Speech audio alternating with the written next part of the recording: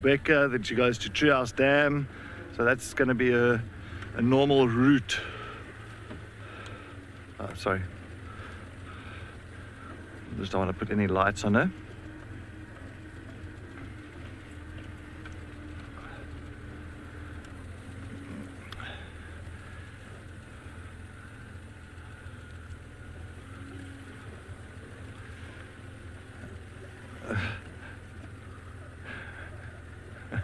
Chef, thanks so much. All right, let's see if we can get it going now. And I'm marking her territory.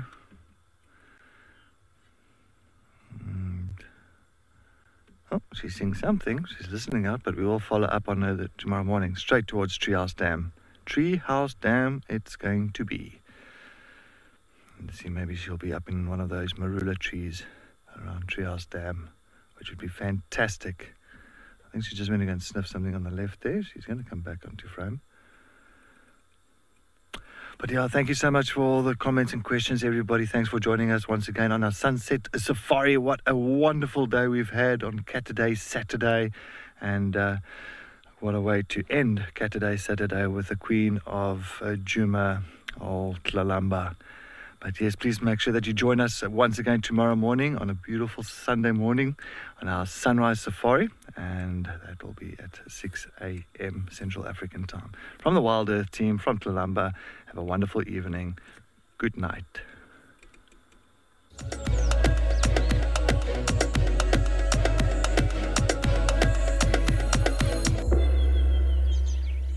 Coverage of an African safari and may include animal kills and carcasses. Viewer discretion is advised.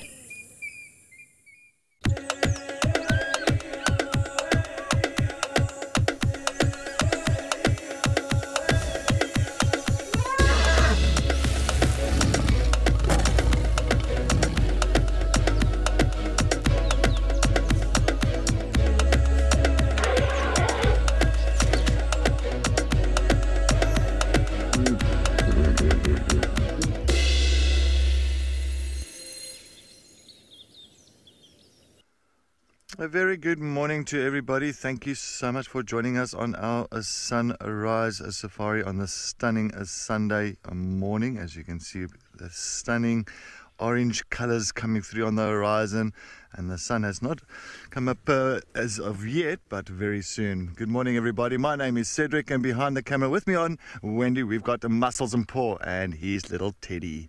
So yes, thank you for joining, and I'm hoping that we are going to have an amazing drive this morning. I'm sure we are going to get some amazing sightings as always. But it is a perfect start to the day with this sun that's slowly but surely going to appear for us in the next maybe 5 minutes. But for now, we are just going to sit here and enjoy those beautiful orange colors coming through, almost like a Fanta orange color. Gotta love that. But just joining us on our Sunrise Safari this morning. On Safari, we've got Amy and Panda. And then our amazing team there in Johannesburg, our two directors for the morning is going to be Jared and Tadiwa. And our tech guru that side is none other than the Toes. And our tech guru here at Djuma is going to be Max, also known as Showmax. But yes, this is an interactive show. So if you've got any comments or any questions, suggestions that you want to send through to us and have a chat with us, please go onto our YouTube channel. Make sure that you do subscribe or join our membership. And you can send all those comments and questions through. Or if you are watching on the Wild Earth website, make sure that you do register. So you can also send those comments and questions through to us. And I'm hoping that we can answer as many questions as possible. But my plan for this beautiful Sunday morning is I am going to slowly head down towards Treehouse Dam, that area. Maybe, I know that Tlalamba, that beautiful leopardess from last night, she was coming south. The usual route would have crossed over the big open clearing, coming into this area towards Treehouse Dam. So I'm going to go that side very shortly. But for now, we're just enjoying the stunning sunrise.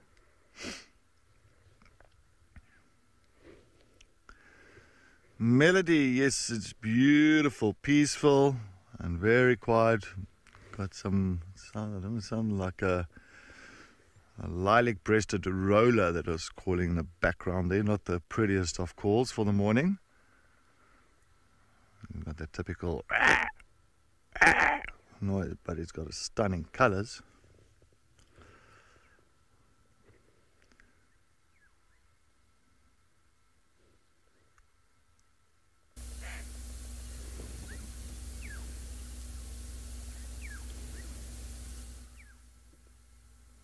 Some black-headed orioles as well. That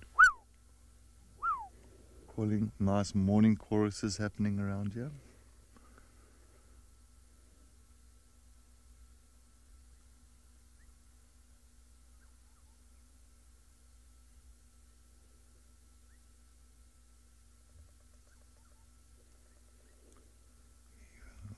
You hear that one, eh? That bearded woodpecker.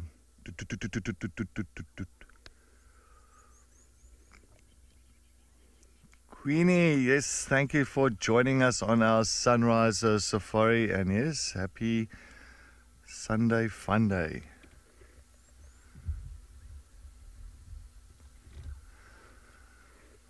Paul, are you ready? Do you think let's get going? Eh? Let's get to Treehouse Dam. All right, we're going to start heading towards Treehouse Dam while the morning is still nice and young and fresh. Let's see if we can pick up on Tlalamba. I know that Amy has picked up on some male leopard tracks going south on Zoe's. But yeah, well, we're going to head over to Treehouse Dam. Let's head over to the weather to see exactly what's happening here today.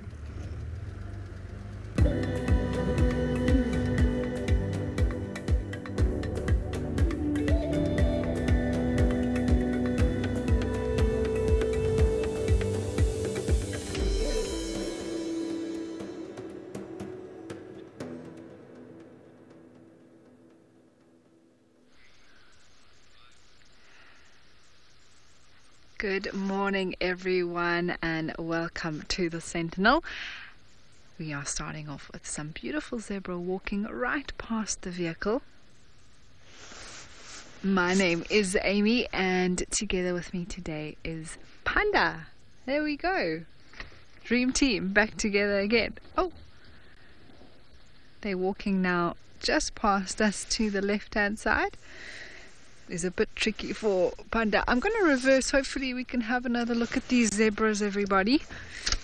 But I hope everyone is well. Everyone's had a good time overnight.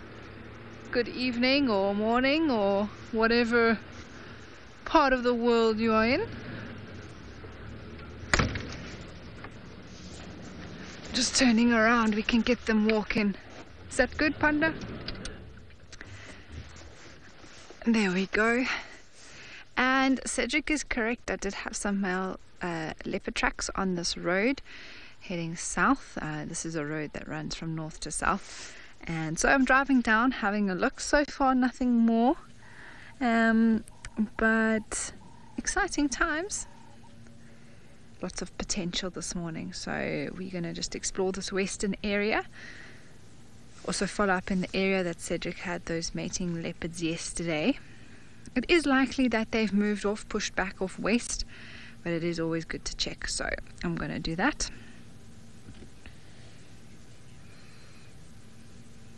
Thanks, Darcy Miller. It is good to be here with you all. A new day, a new start. Not sure what we're going to find today. Seems like really all the sightings that we've had over the last few days have sort of wrapped up in a way. Kills are finished, animals have moved off, so it's almost a little bit of a blank slate for us this morning, so it's exciting. We've got to build up again, search out, look out for the animals, and see what this time holds for us. Yeah, alright, well they have carried on up the road. We actually found them walking towards us like that. And then they pushed off around us, on the side of the road, and now they are carrying on. They obviously have an idea of where they want to go to, those zebras this morning. I love a zebra. So wonderful to see zebra. I didn't see zebra at all on my last stint here a few weeks ago. So very nice to see, what were 4 or 5 of them walking up the road this morning. Alright, Panda, I think we must carry on down the road here.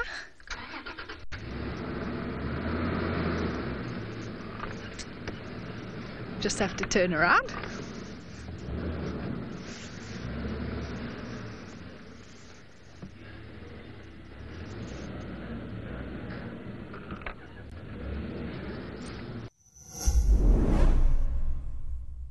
Oh, how time flies when you're having fun. Wild Earth is turning 17 and we want to make the years count.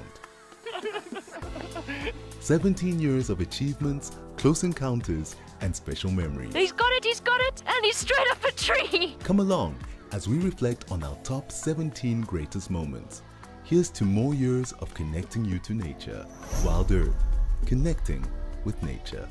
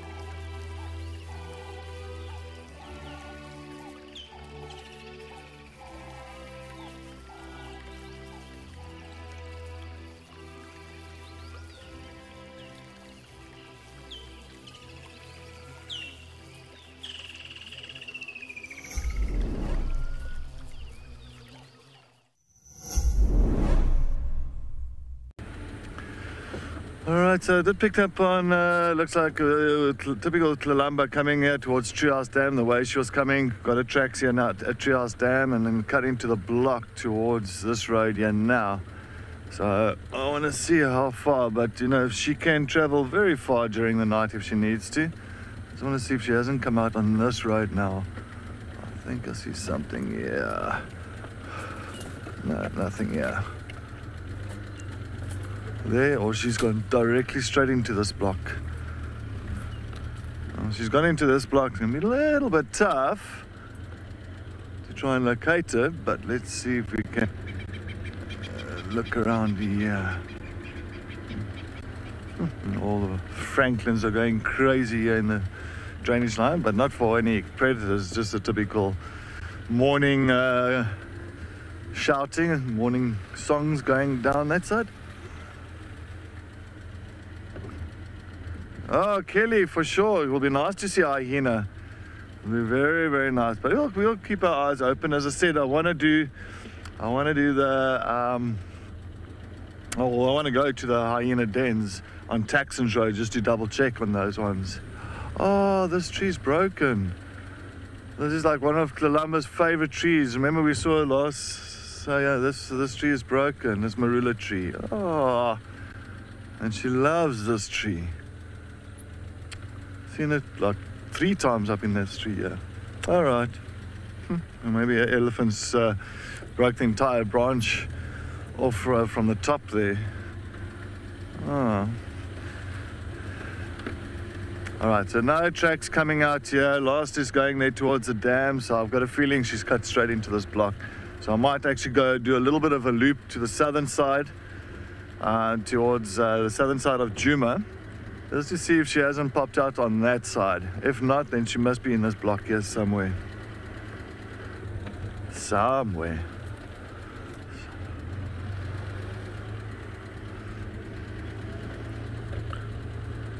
And this area here is not small. It's actually quite a big area, this, and very thick.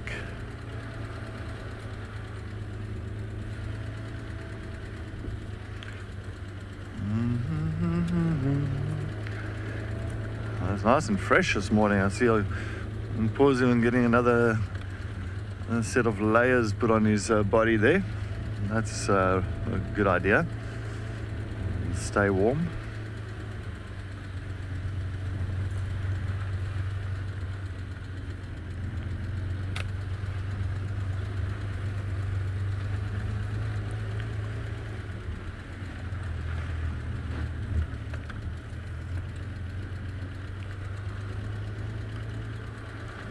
Sorry, I did not copy a thing there. No, sorry Jared, I just heard your voice in the background there, but nothing came through.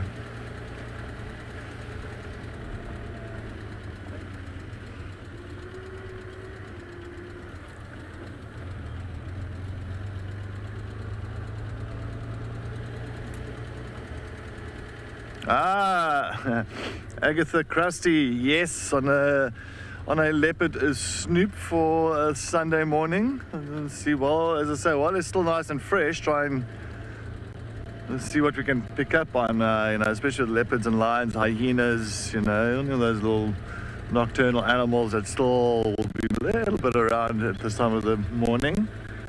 It's always nice to see if we can get them and see what they're up to.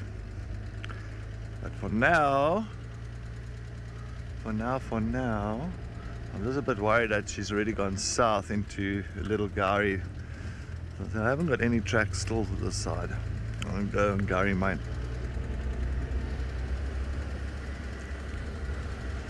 Alright, well, we are going to try and follow up on Tlalamba and to see if we can get lucky with her. I think let's go and take a look at a beautiful clip all about that leopardess.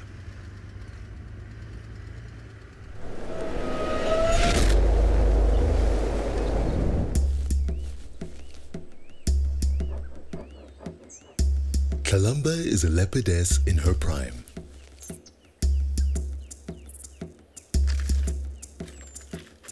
She is Queen of Djuma, daughter to Tandi and the late Duke Tingana.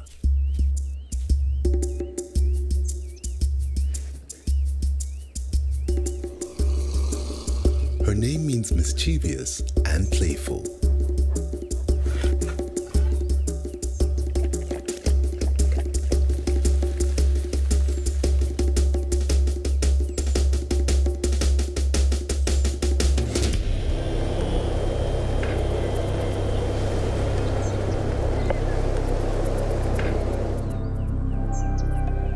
For the guides at Djuma, Tlalamba is a tricky customer to keep up with, retaining her playfulness despite her maturity.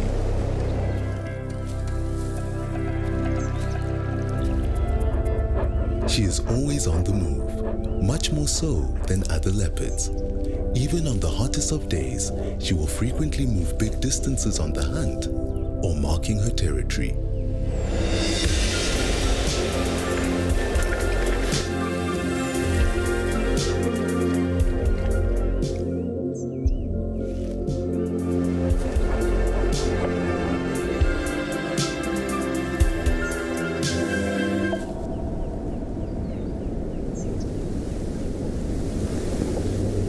Her life hasn't always been fun and games, however.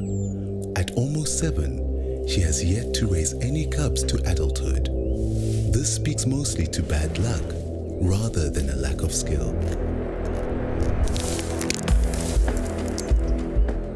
Kalamba is enigmatic, energetic, and extremely confiding. We watch her life unfolding with laughter, tears, and always appreciation.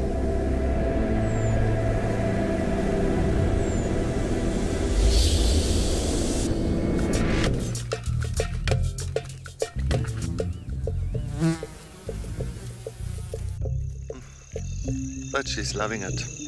You can see she's even like cleaning her paw. Oh, she's eaten the whole side of the head, so the cheek, the eye. It's very much like a horror scene.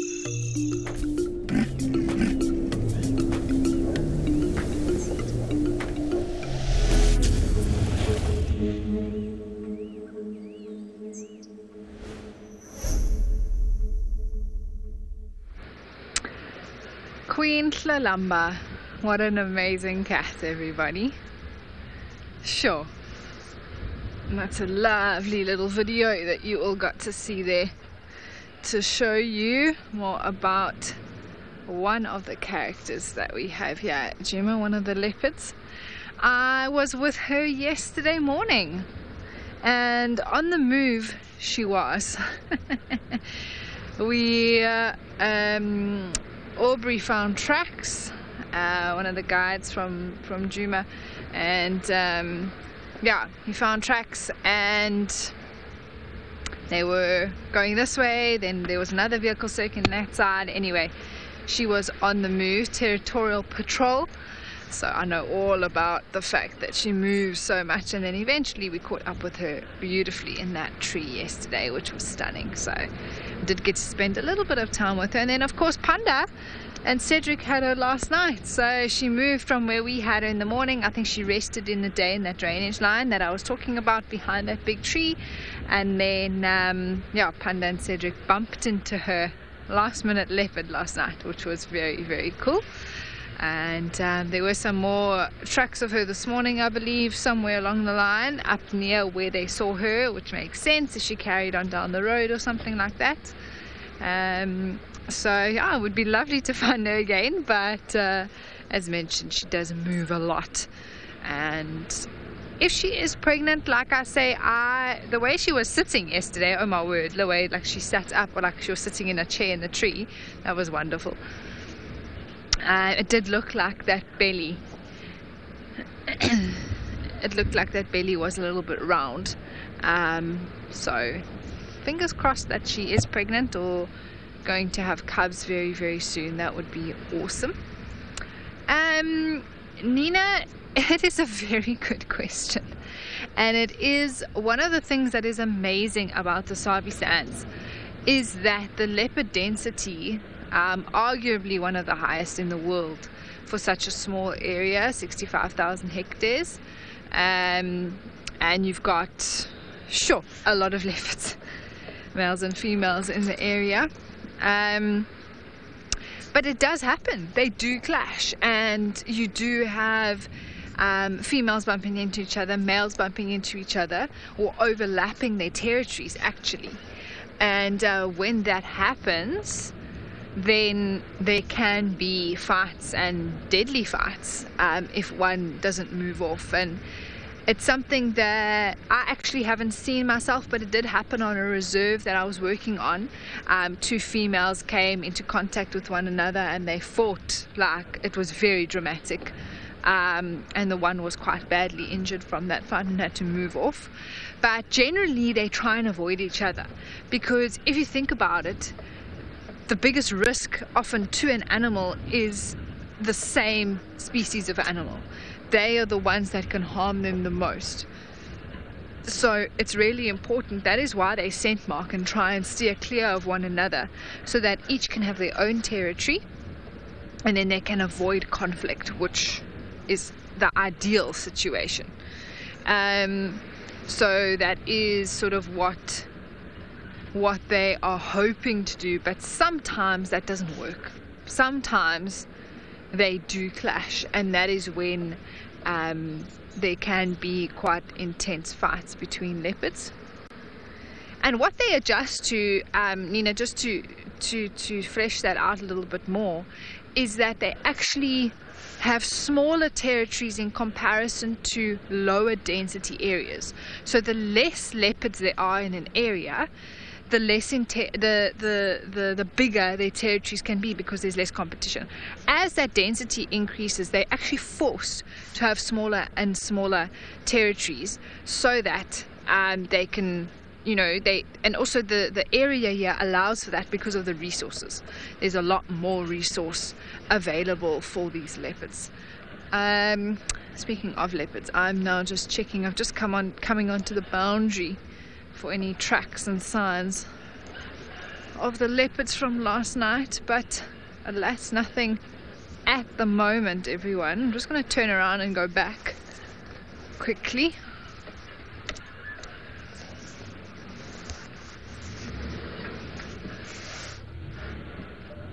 It might just be a bumpy up under.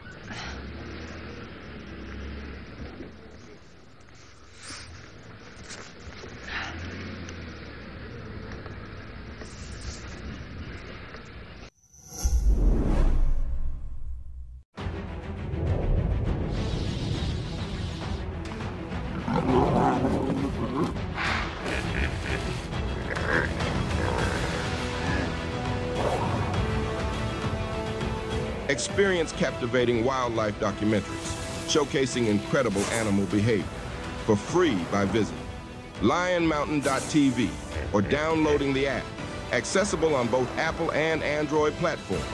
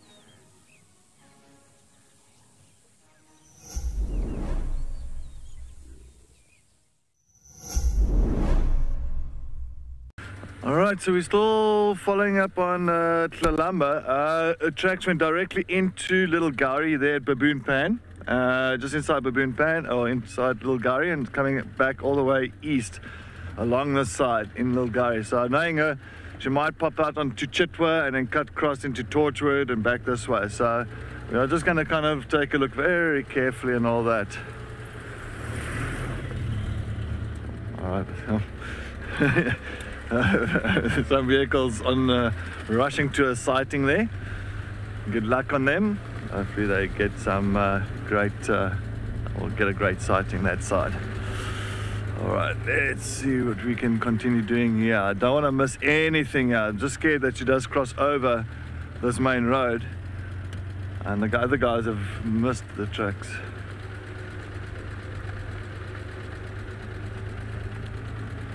Doodlebug, yes, so Tlalamba does look like Tingana. I think the older she's getting, the more she's looking like her father.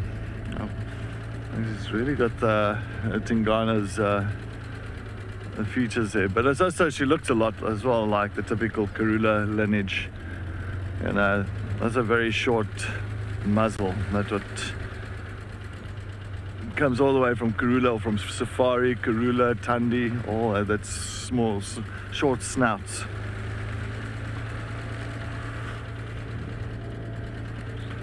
I just want to quickly get hold of the other guy that's got the tracks inside here, so he's going to keep me updated.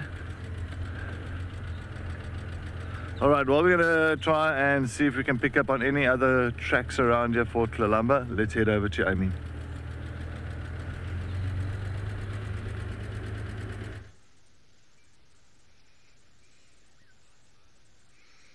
Good luck to Cedric. I really hope they do find Tlalamba. We have come very much to the area where those leopards were last night, and we have found a herd of elephants. This is beautiful. Oh, there's quite a few around, all starting their morning.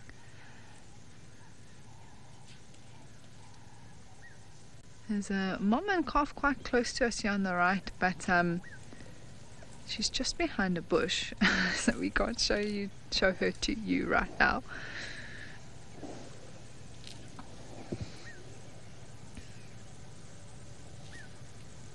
But a beautiful morning to begin with some elephants. Absolutely stunning. Oh, I hear a hyena in the background. I'm not sure if you heard or not. Can we show this one? I don't know. Maybe it's a bit too much behind the bushes. There's a little one that's coming very close to us here. Hello. Good morning.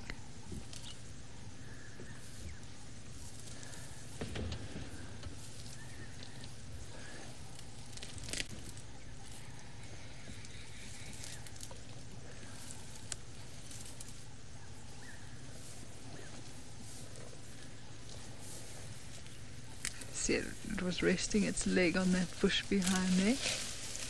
Mom's just behind it as well.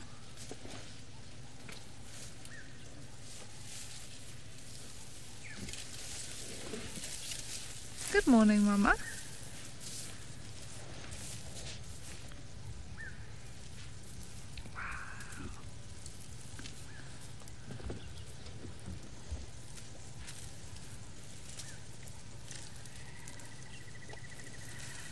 Queenie, I'm just as excited as you are. Baby's coming now behind Mum.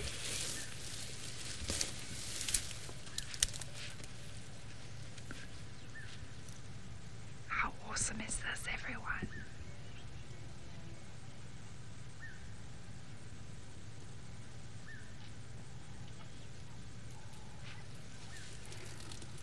Sure, that tree that she's munching on is called a buffalo thorn.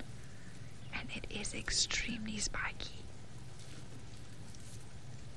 That is unbelievable. Wow, look at that, how she used her tongue there.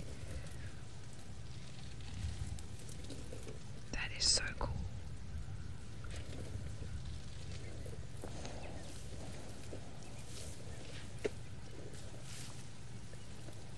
This light is just incredible. She's going to take some more of that very sharp bush. Oh, she's using her foot as well to help break it off. Do you see that? There we go. She has learnt the art of feeding.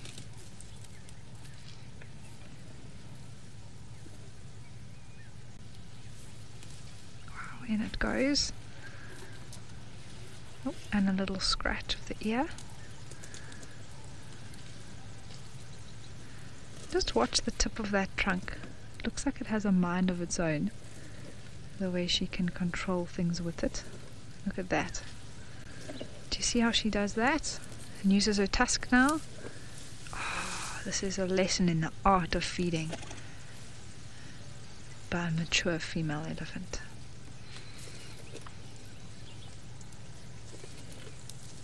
Another little scratch.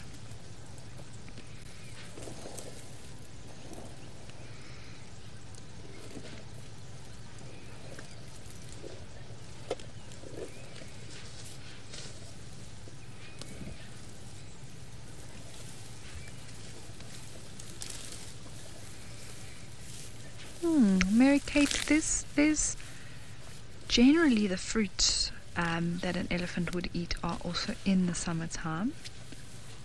If she moves past, she might just give us a bit of a head shake, so that's pretty normal. But she's very relaxed.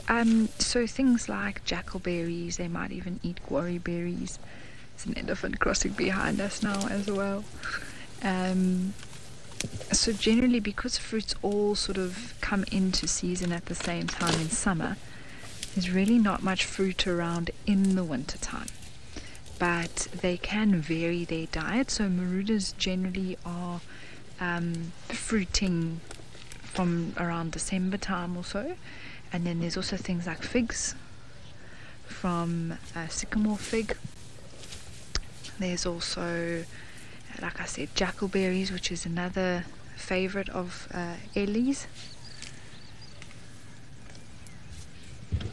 But because an elephant's diet varies so much, they can make up, they love the fruit when it is summer, but they don't need it. So as summer passes, there's another elephant that's just catching the morning sun there. Oh, beautiful. They adjust their diet from grass and fruit in the summer to more leaves, bark, roots, that sort of thing in winter time.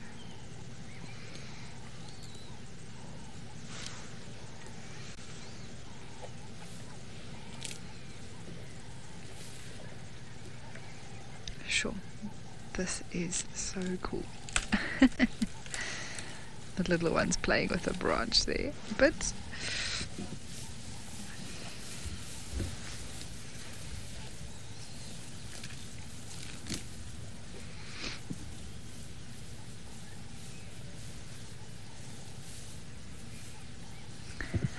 Kirsten, elephantabulous. I haven't heard that one before, actually. Oh, and this little family is now starting to head off. We were so lucky with our timing there to have them right here. Oh, that little one's going to the loo.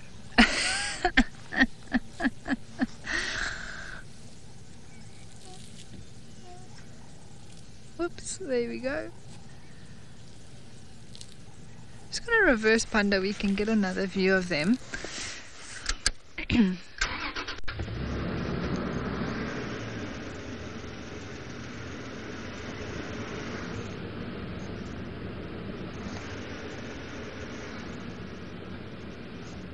One more.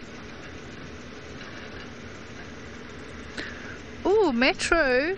I think that's very possible, actually. I mean, just like us sneezing with different pollen, maybe they are also affected as well. There we go. We can get them coming across. Is that branch in your way? Is it good? Okay. And get them coming across this open plain.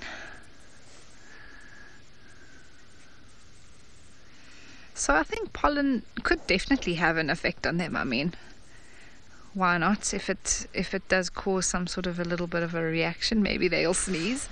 I wonder if I've seen an elephant sneeze before. Panda, have you seen an elephant sneeze before?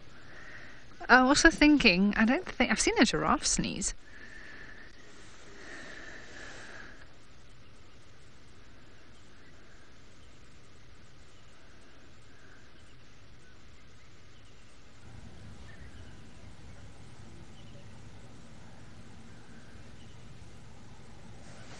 I'm just going to reverse a little bit more.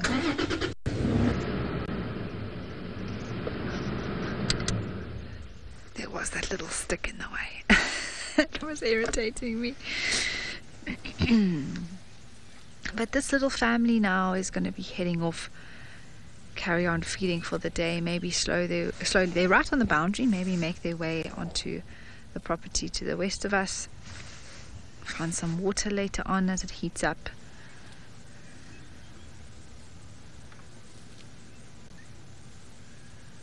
Beautiful to see them catching the first few rays of light from the sun.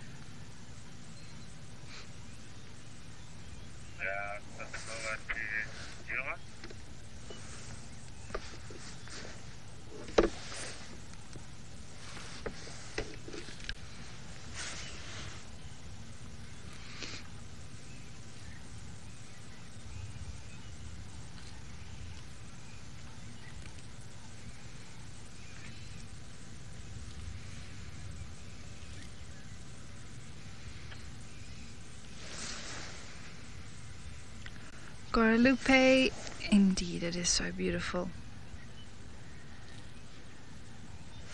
What I love about being out here and doing this and spending time with these animals in this way is that we really just get a glimpse into their life. And we can get so close to them, which is amazing.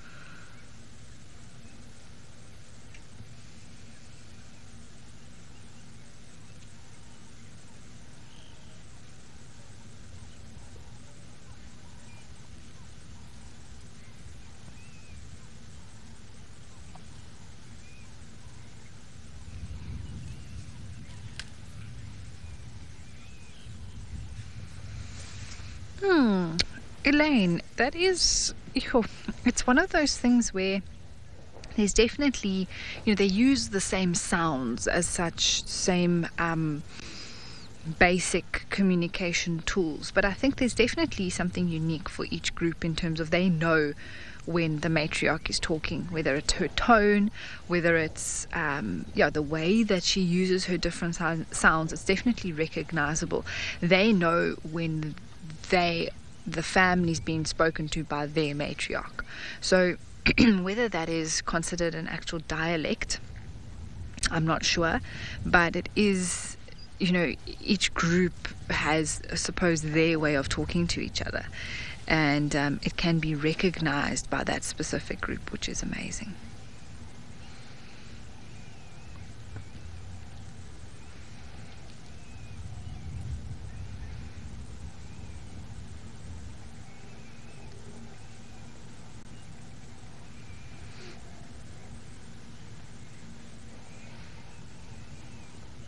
Alright, so as we leave these elephants to carry on feeding, you are going to go have a look at a clip about elephant family structure.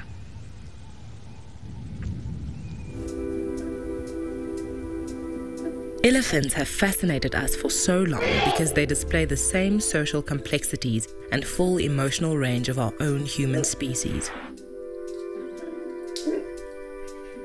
Mothers, sisters, cousins, and aunts live in herds while the bulls wander the wilderness as bachelors. Cows live in the same herd from birth until the end of their life, some 60 years later. The herd is led by the oldest and wisest female, the matriarch. She's not only responsible for leading the herd, but also dishing out discipline to the often unruly teenagers.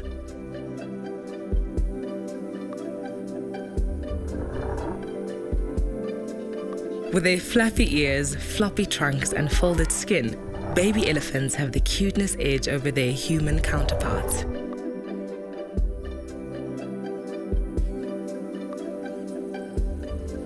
Like toddlers, they are playful, curious, and love rolling about in the dirt.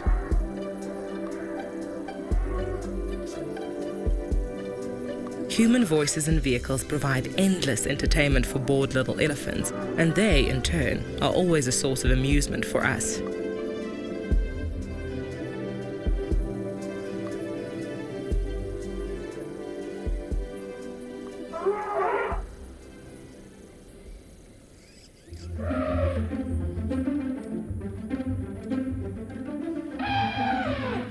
Exploring is the main source of calf entertainment, but it's a scary and sometimes prickly world out there, and Mum is thankfully never far off.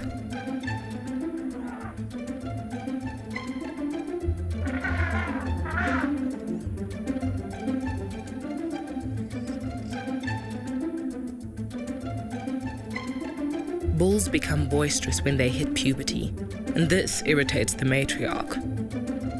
Once she's had enough, she will boot them out of the herd to find their own way in the world. Like playground bullies, the young males fight for dominance, sometimes with extreme violence. The older bulls live alone but mentor these young bucks. It is these fellows that are the ultimate gentlemen of the wilderness. Alright, sorry, just got a nice male kudu here. Oh, don't go. Oh, but look at those horns. We're going to see if we can get it.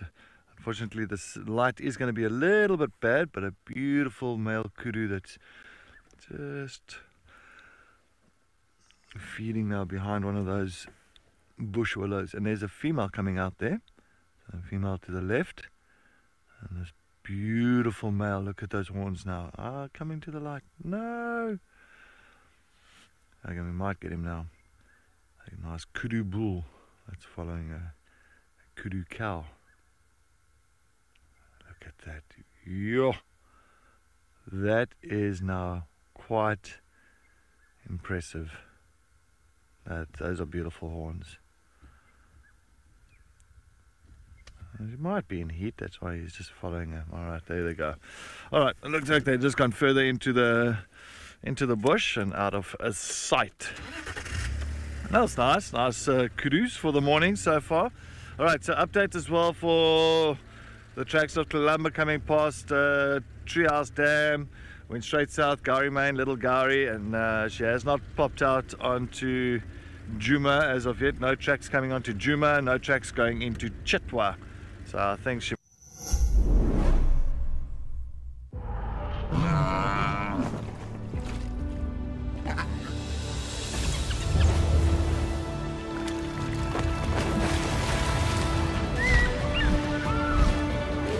Experience captivating wildlife documentaries showcasing incredible animal behavior for free by visiting lionmountain.tv or downloading the app, accessible on both Apple and Android platforms.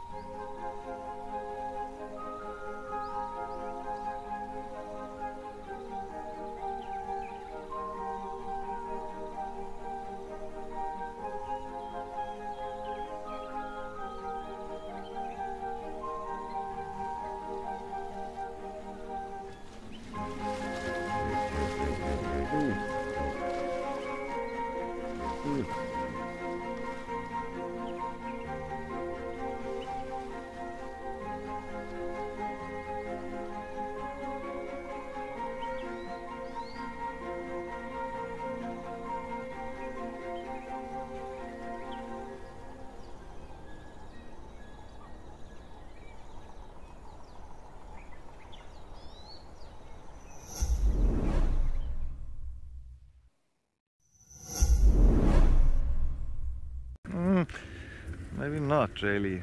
But where will they? How would they actually find out if that leopard is or that animal is pregnant by just looking at the scat or the dung or feces?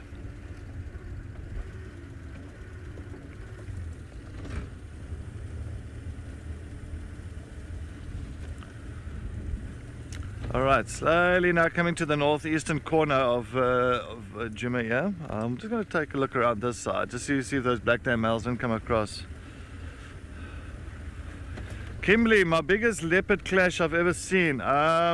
Kimberley, that was, sure, it was in 2010 where I saw two male leopards, Tyson, a male that was called Tyson or known as Tyson, And there was another male known as Mafufenyan. Of course, that's Thandi and Shadow's father. And they had a clash at a dam called Big Dam there on Shirley's Arathusa. And that fight was absolutely hectic.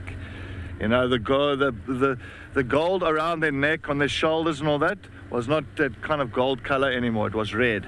It was soaked in blood, in their own blood.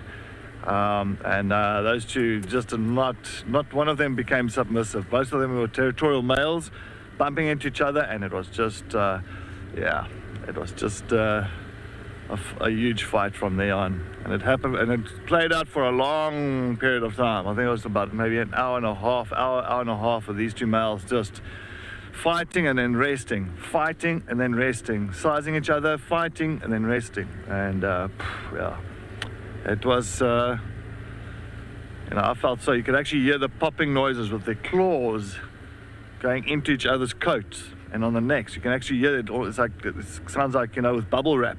You can actually hear the claws going into their coat, into their skin. Yeah.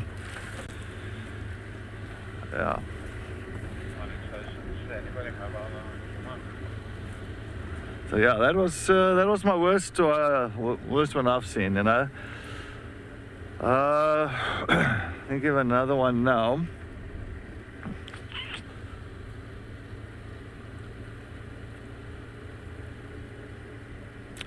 There in the west, not long ago as well, that there was those two males that side, Tamba and Ravenscourt.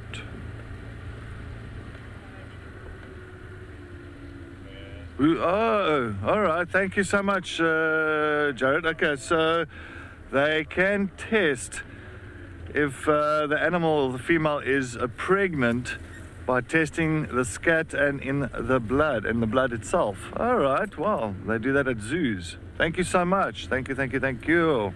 You learn something new every single day. All right.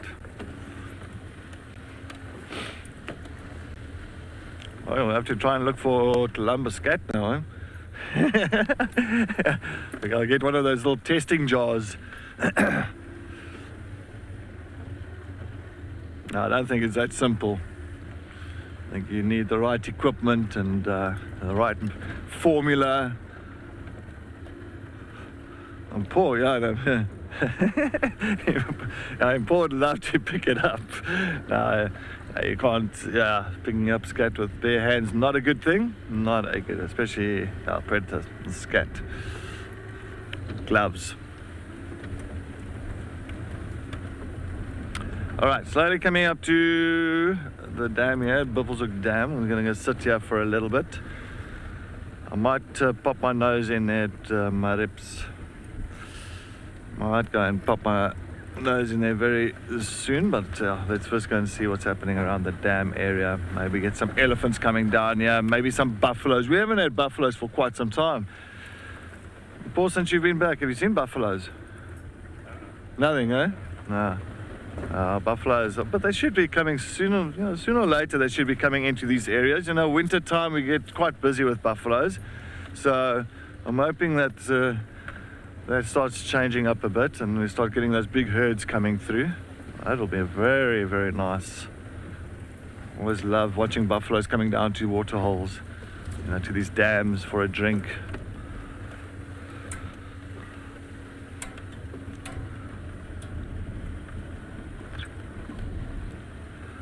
Elizabeth, thanks. Oh, what I think, you know, it's, when you think about leopards, and especially when you enjoy it so much, you've got such a huge passion for, you know, all animals, and especially for the leopards. For myself now, talking for myself, and you know, you always got to, you know, you want to kind of keep up on who's been here, what kind of sightings you've had over your time, and you know, it's just, yeah. It's the same as, like, say for instance, a racing car driver. You know, you know, racing for many years, and I'm sure you'll remember his favorite races and who he raced against and all that. So, okay, this light is going to be very sharp, very, very sharp. Paul, you're not going to... This light is so sharp, it's bouncing off the dam, off the water. Sorry, I'll have to make a plan here. Let's see if we can maybe turn around. No, that's even going to be worse. So, oh, we can. Oh, there's a hippo. Yeah, we can try and see if we can get this side. Sorry, it's just going to be not good for our eyes at all. And I can imagine him, Paul, he's going to have arc eyes after this. So I'm going to try and pop here like this. I think this will be the best for now. Yeah. Alright, so we're at the Buffelshoek Dam. Beautiful, the water's like a mirror this morning. Not a breath of wind here. Alright, as you can see, there's got the one hippo still here. It looks like the rest of the pod has moved on to other dams. There's nothing at Buffelshoek, at Gurry Dam. That's one of the dams that's just to the east of our camp. So I think maybe the rest of the pod might have ended up going further north from Juma into Buffelshoek. And so there is one or two big dams in that area. So less stress for them all being at one place.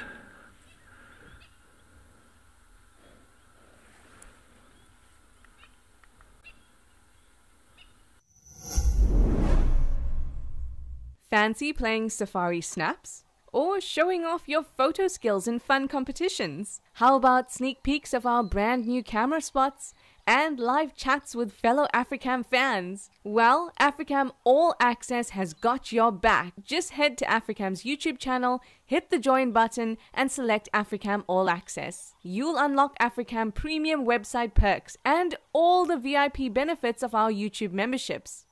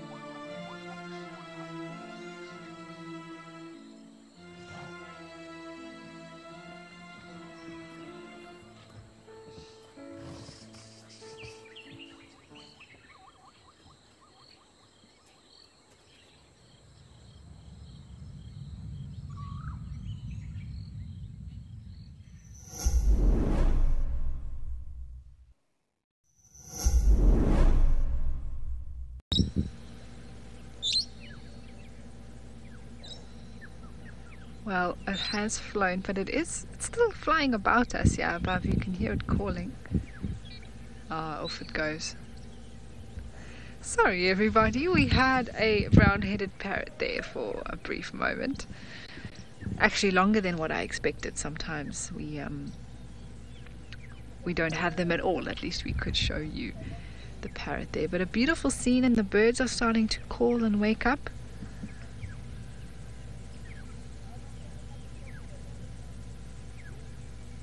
Here, black-headed oriole in the background. There's an emerald spotted wood dove.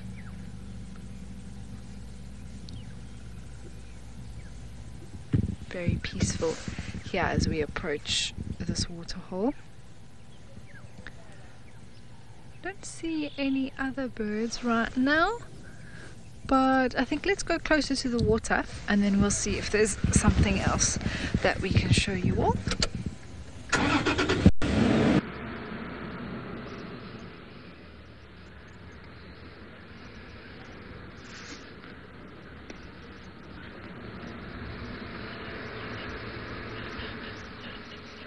Definitely some leopard tracks heading up this road, but not super fresh. I think it might have been Hlalamba from last night. It makes sense.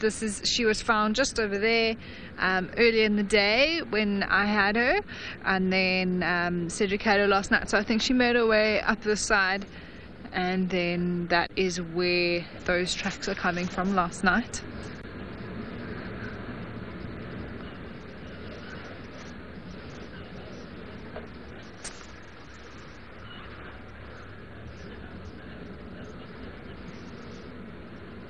It's a little bit bumpy here, everybody, so just hang on.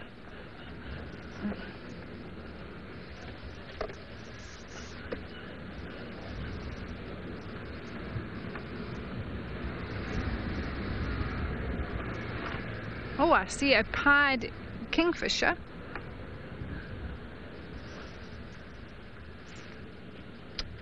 Oh, it's a pleasure. There's a pied kingfisher hunting at the moment. They just landed on top of the log and then it was hovering and hopping into the water. The bush keeps on teaching us. There's always something to learn. I'm glad that you can learn, but also even us out here, the more we observe, the more we watch these animals, the more we research things, the more we find out, which is also, there we go, it's hovering again. Let's see if it's going to catch something.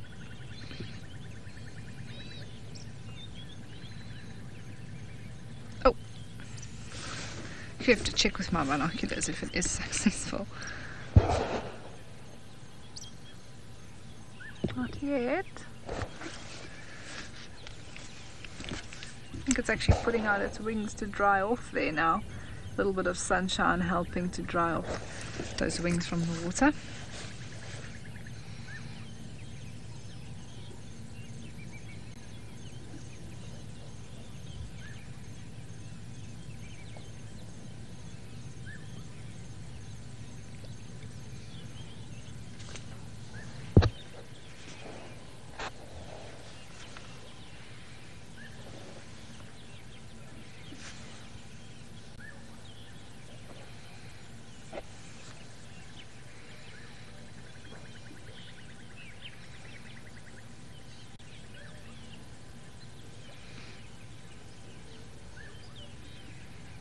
I love kingfishers.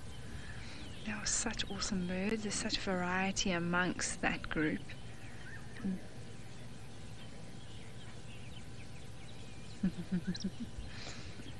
There we go, it's hunting again.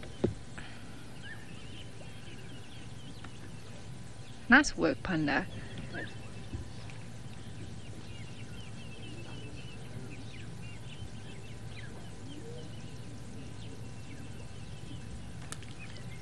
This kingfisher is on the hunt this morning. Oh, it's just gone behind the bush. It might come out again, so just bear with us. There we go. Alright everyone, we are going to carry on, see if this kingfisher catches a fish this morning, and let's send you over to Sid. Came back here to my ribs, as you can see. He's moving nicely, not too bad at all.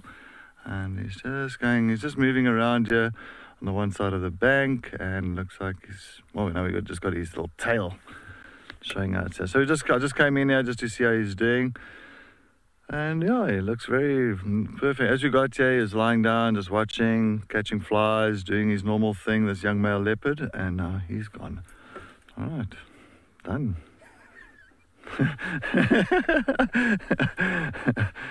But still at the same area.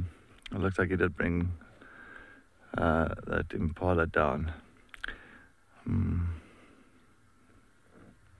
All right, let's just go. I'm going to try go around like that. Oh, here he comes out again. Don't worry. Hey, my boy. Yes, looking good. You can see.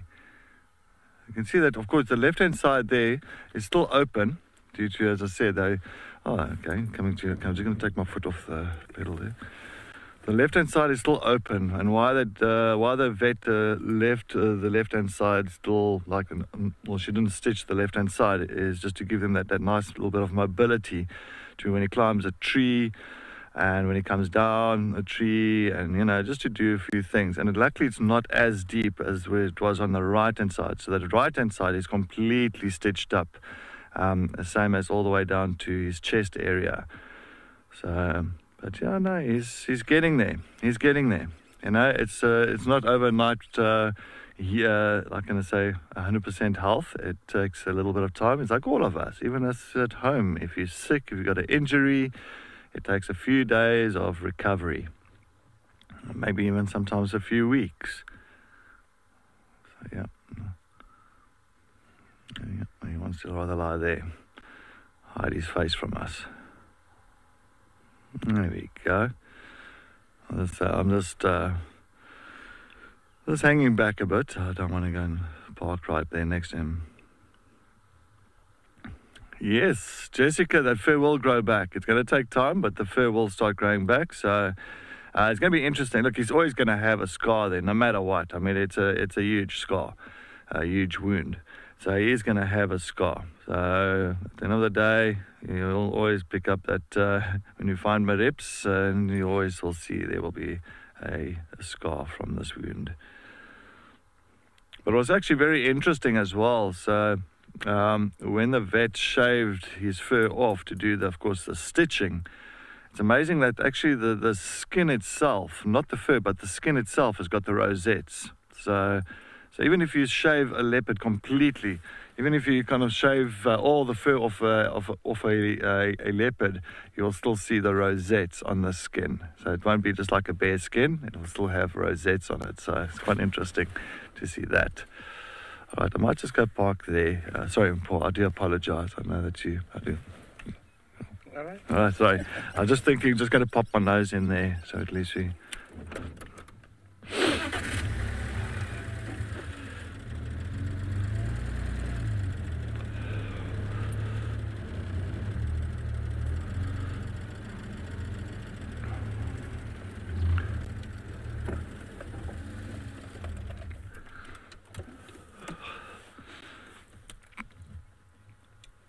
Virginia, yes, no, he's looking good. You can see what he's doing now. He's just busy licking his wound. Always very important. I think, like dogs and cats, a lot of healing agents in their saliva. So by licking your wound and all that, it's just keeping the wound clean, first of all, and second of all, just to kind of heal up much, much quicker. So I always say licking your wounds.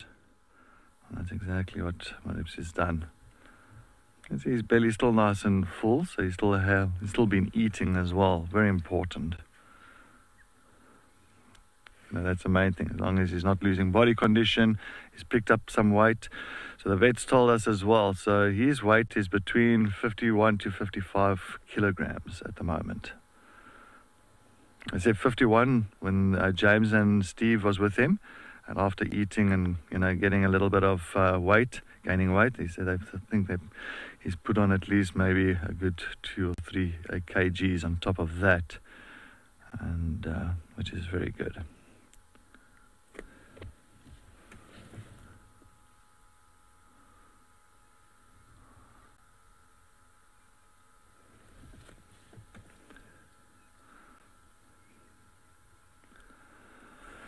Anna Marie, you most welcome. Yes, I mean this is this is for all of us a very important character, a very important animal. Well, all the animals are important, but just been following him for such a long time, and I'm glad that from seeing him the first time to seeing him now, or the first time with the wound and seeing him now with the wound that's been closed up.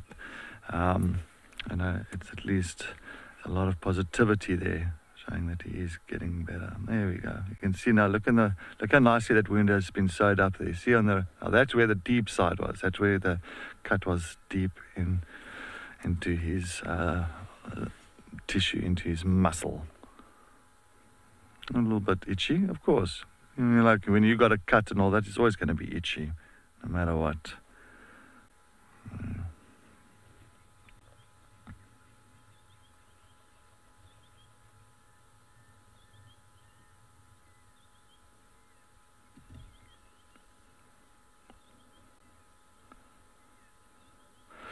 Well, Earth Week is coming up now. From the 22nd of April is Earth Day, and we are celebrating with Earth Week. This year's theme is going to be Planet versus Plastics. 22nd of April until the 28th of April.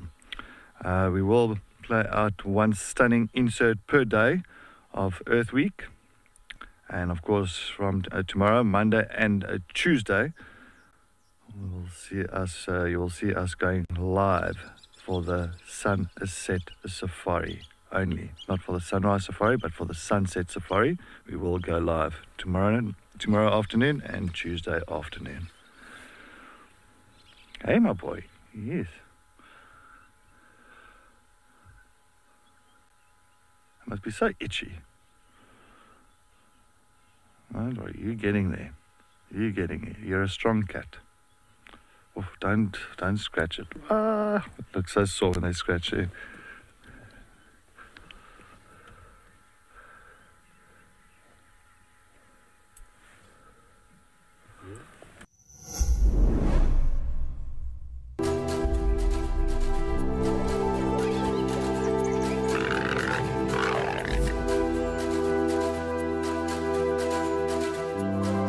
This morning we did have some lions. Cedric's probably going to fall that one.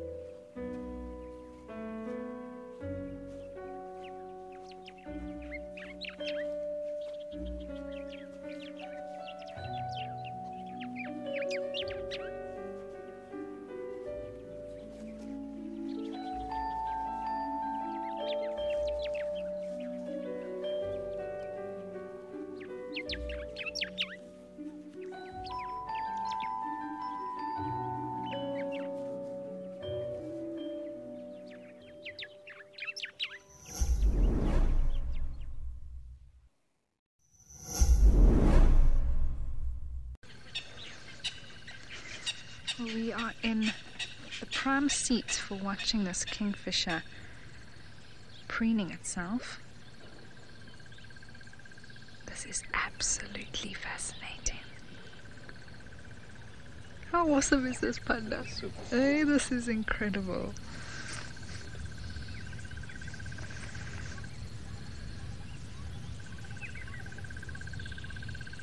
What it's doing, everyone, is it's getting oil from its preening gland. It's applying it to its feathers with its beak. It's shaking its feathers out, realigning everything to make it perfect again.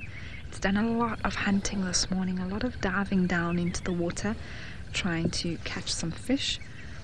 And every time it does that, it sort of affects its feather alignment, and also adds moisture to its feathers. So it's trying to get itself nice and waterproof again, so that it can carry on feeding, hunting.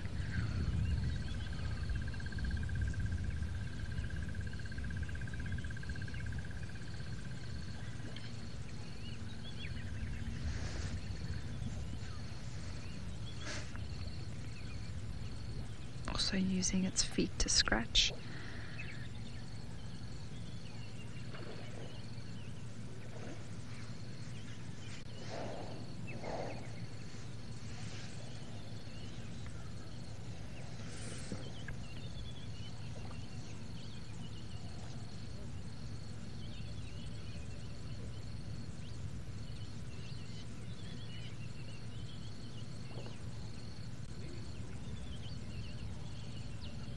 Jerome, no, so this isn't the largest kingfisher. There's actually a kingfisher called a giant kingfisher. I haven't seen one on Djuma before, but you do get it in the Sabi Sand area. They like big rivers, more the Sabi or the Sand River that runs through the property. But it's not the biggest kingfisher in the area. It's actually this one, the brown hooded kingfisher. They're all about the same size. The largest being, I'd probably say, triple the size of this kingfisher, the giant kingfisher. What I will do is, once we are finished with this, well, once this pied kingfisher is finished doing its grooming, I'll actually show you in the book what the giant kingfisher looks like.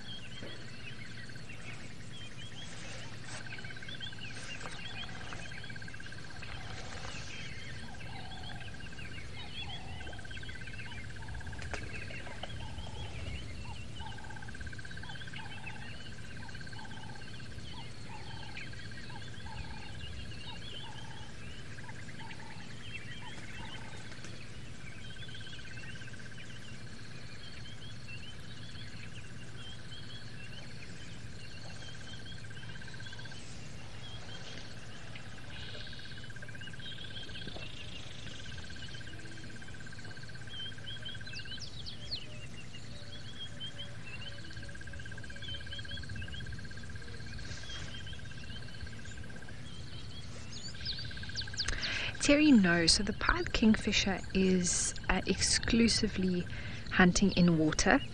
Not to say they're never going to take some sort of... Oh, all right. Head over to Cedric. All right, I just thought exactly what I thought. He was coming down for a drink here at Buffelshoek Dam. So Marips has decided to come for a nice refreshment this morning. Of course, you're going to do, once he's finished drinking, I'm sure he's going to head back to where the kill is, and we'll let him be. At least we've got a nice little view of him for the morning, just to see if he's all good and well.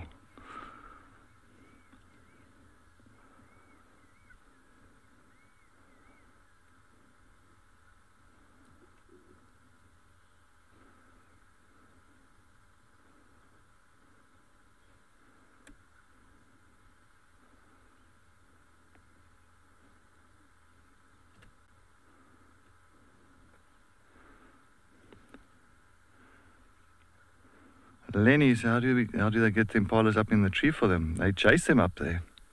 No, joking, Lenny. I'm not too sure. I think they just hoist it up there somehow. I'm going to go to drink there. Let me just go a little bit forward here. Give me the know when you got it from Paul there. I don't want to fall down here. I think that's the furthest I can get. I'll go. Any further, we're going to be joining the big crocodile here in the dam.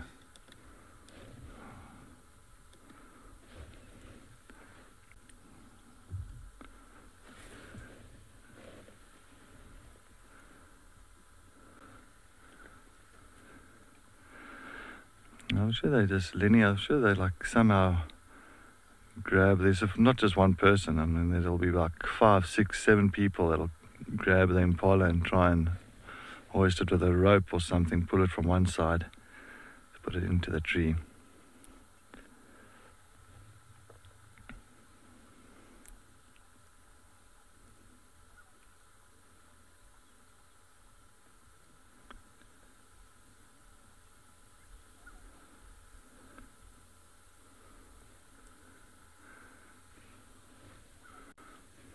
Yeah, Michelle, the croc, but I'm sure, you know, one thing, he's lucky he's in a little puddle far from the main water.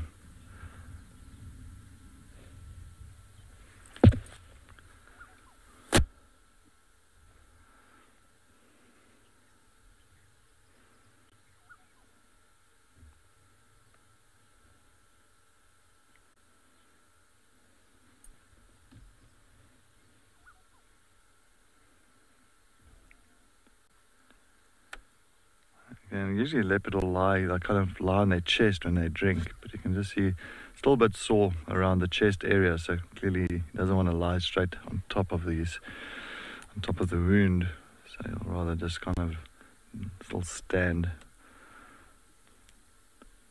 and drink.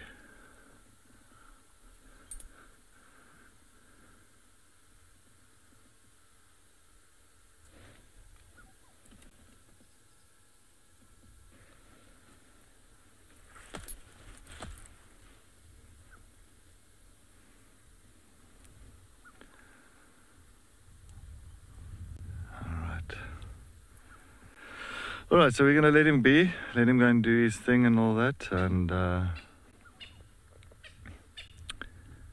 least we got a nice little update about him now. I just want to see where is he going now.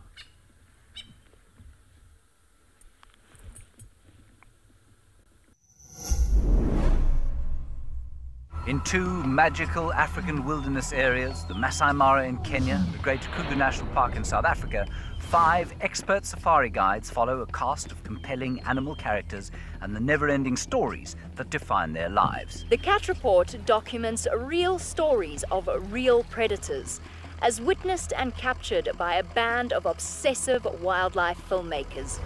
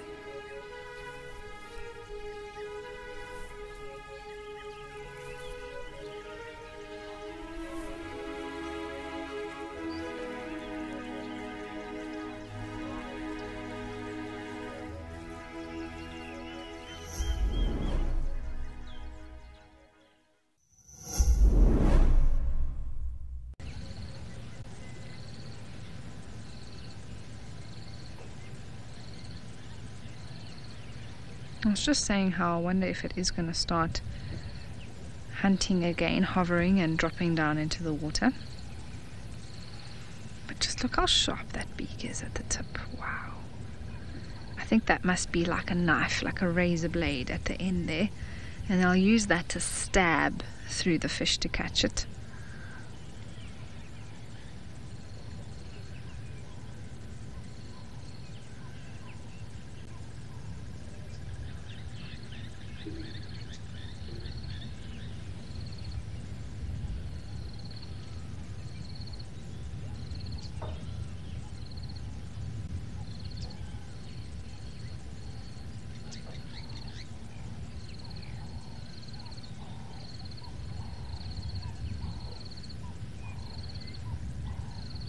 Oh, still a few feathers that need to be put into place.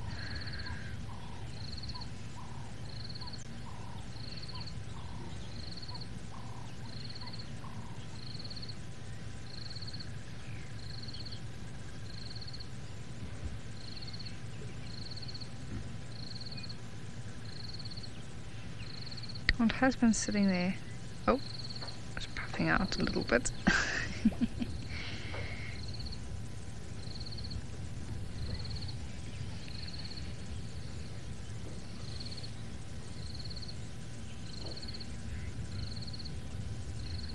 David, yes, absolutely. It is being very thorough. Really, it's making sure that it's basically perfect again in order to carry on with its flying and diving down into the water. Oh, and there we go. Oh, it just actually landed behind the bush there. Well, this is a good opportunity for me to show you in the book. I don't know what the lighting is going to be like. Is that okay, Panda? So here in my bird book, I can actually show. Let me hold it like this. So here we have the pied kingfisher. That's the one we've been looking at here. And then just next to it is the giant kingfisher, which is the largest that we get here. So those are the difference. The giant kingfisher is about 44 centimeters in size, whereas the pied kingfisher is only 25. So it's just about half the size of a giant kingfisher. But the giant kingfishers look a lot bigger as well because of the feathers and that sort of thing. But yes, in comparison, it's a lot larger. So those are the two that I was speaking of. And then the other sort of ones that we get around the water are higher up on the page here. The malachite kingfisher, very, very beautiful bird. The half-collared, a lot rarer to find. I've seen around the Sabi River before. And yes, so those are the main ones. And then pygmy up in the corner. You can see the color between these three is very similar, but their habitats are quite different. So African pygmy is more inland. You won't really find around the water, where malachite you'll find around the water. And then half-collared is a lot rarer, also around the water, but looks quite different to the malachite if you do happen to see them in person. Okay, so those are some of the kingfishers that we find. Yeah, I see it is hunting again. It's flying. It might come back up to this perch, Panda. There we go.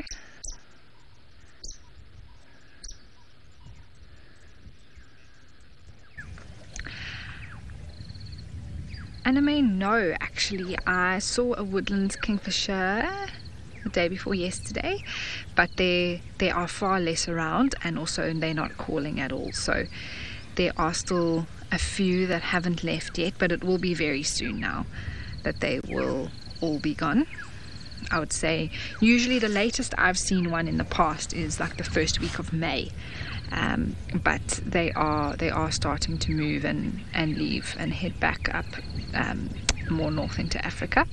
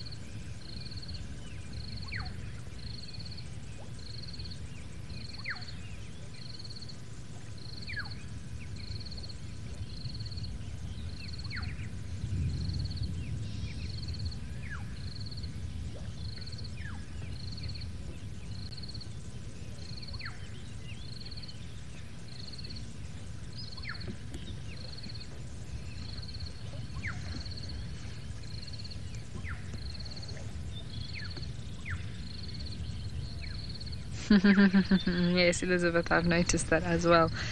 His little tail's flicking almost every 3 or 4 seconds.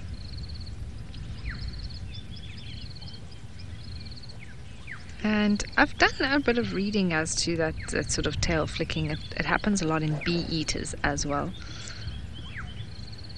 It does have somewhat to do with, counterbalancing when they perch like that. The tail, of course, does help. But that little flick is, I guess, associated with I don't want to say happiness like we would experience happiness as humans, but just sort of, content doing its thing. A little flick of the tail. It almost happens absent-mindedly, I think, for them.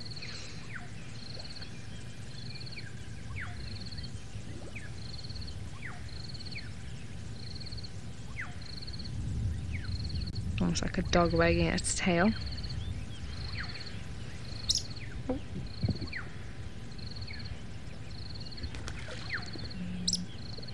It's coming back.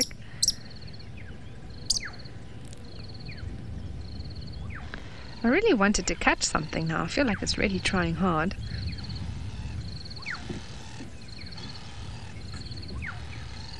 Oh, Amazon, that must have been amazing for you to see your first giant kingfisher. Lovely.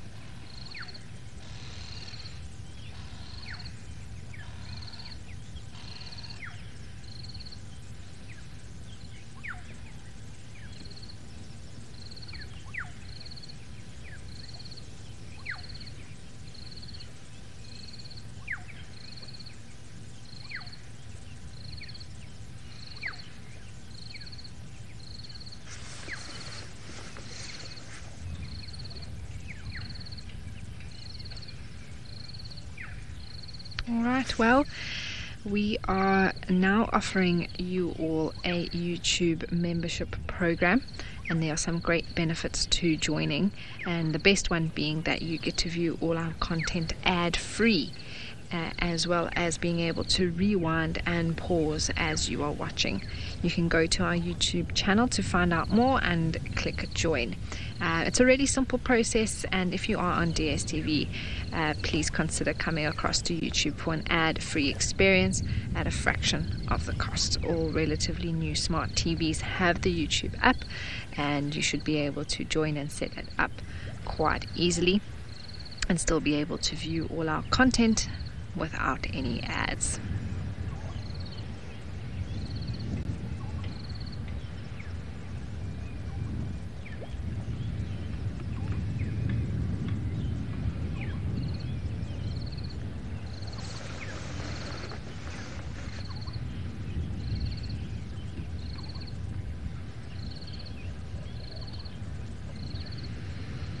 Alright, well, I think our time is going to be ending soon with this kingfisher. We're going to carry on and see what else we can find, but while we do that, you are going to watch a clip of other magical moments at a waterhole.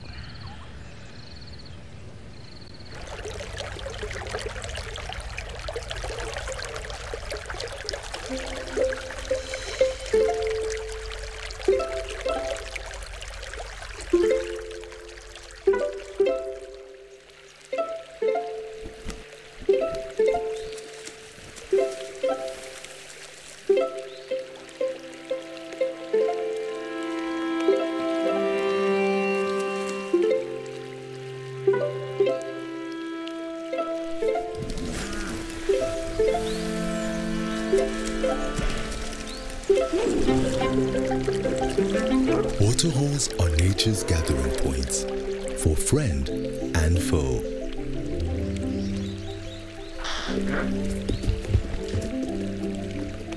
Families and friends converge and reunite.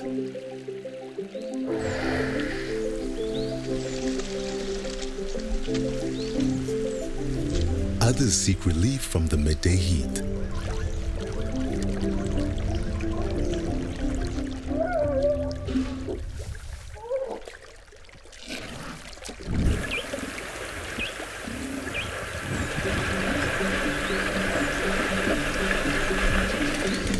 Or collect water for their offspring.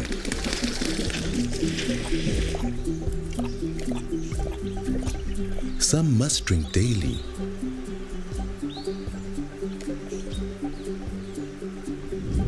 Some get thirsty after a large meal.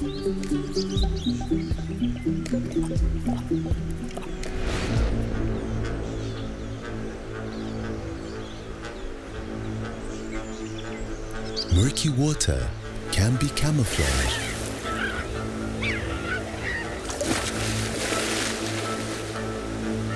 A source of food.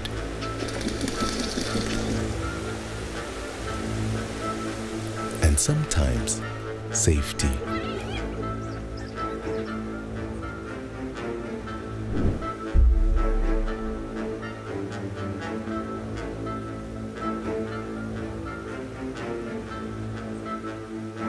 At the height of the dry season, waterholes are a source of vital moisture and frequently terror.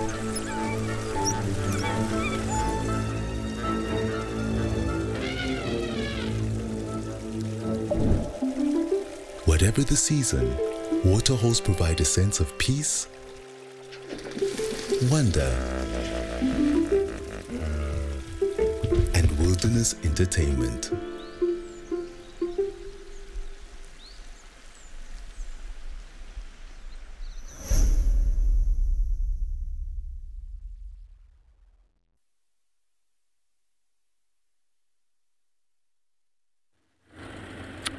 All right, so we have left Marips, that young male leopard, after his drink. It looks like he went to go and rest in some shade there, and we just let him be.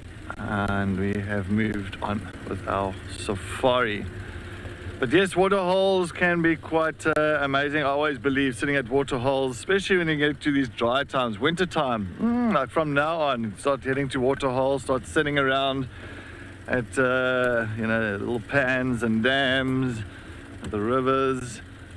And it's amazing what you can actually see there if you sit there for quite some time, grab your binoculars and then just start scanning the area. You know, all different birds and insects, mammals coming through. I love waterholes. Oh, water is life. You know, water is a necessity.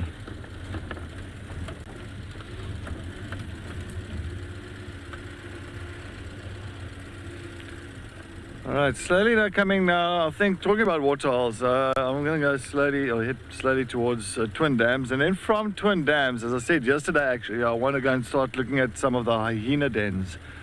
A lot of hyena tracks were coming down and up from Philemon's cut line towards Taxon to some of those den sites. So I am going to go and take a look there and start investigating. Just now we've got a hyena den here somewhere and we don't even know about it.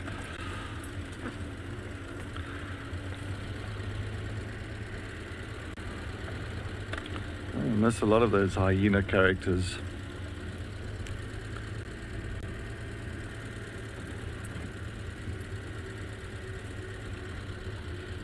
I think also the dynamics of hyenas here over the last year has also changed a lot. Brenda, yeah, wild dogs. Yo, I don't know who saw wild dogs last. Did you see any wild dogs? Let's go back. I think it was James. It was somebody. I think it was James or Steve. One of them that had some wild dogs. Well, I was on leave. Ah, so James on the 13th of April. All right, there he is. That's actually quite some time ago. Sorry, I just saw some tracks here. I just want to double check here. Oh, male leopard tracks going straight up. Fresh male leopard tracks.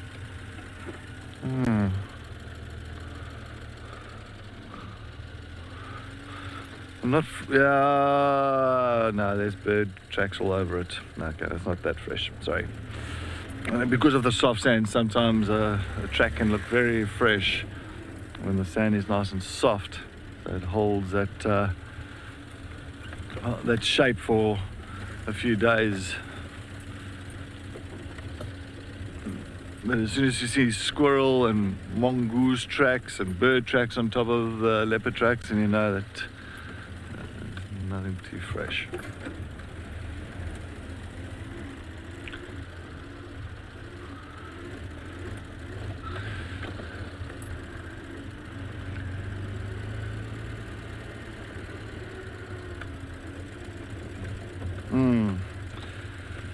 Annabelle, yes, no, my reps did seem very aware of me this morning. That's why I just felt like keeping the distance there, watching him drink, and rather move off.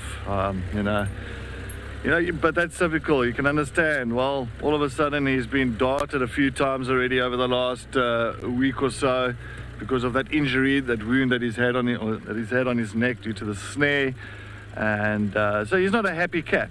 I mean, who's going to be happy for, you know, after having this kind of ordeal in the last week? No one's going to be happy. You know, you're not going to be full of beans and jumping around and like playing with little butterflies. No, you're sore, you're miserable, you're trying to heal.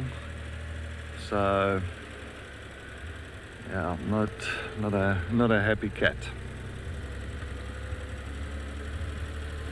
But you'll see, once he starts feeling better, once the wound closes up, and then he'll get to that nice little kind of more of a relaxing stage again. So now we just rather do a quick view on him, make sure he's still good, and then leave. Respect his space, his time.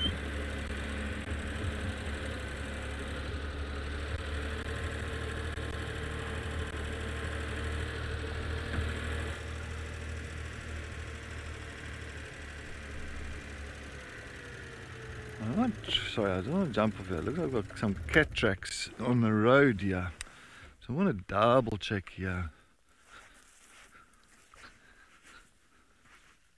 I know it's hyena tracks, my apologies. It's just hyena tracks that's coming up on the road. I just saw something that was on top of the vehicle tracks, yeah. But that's hyena tracks. Alright, let's continue.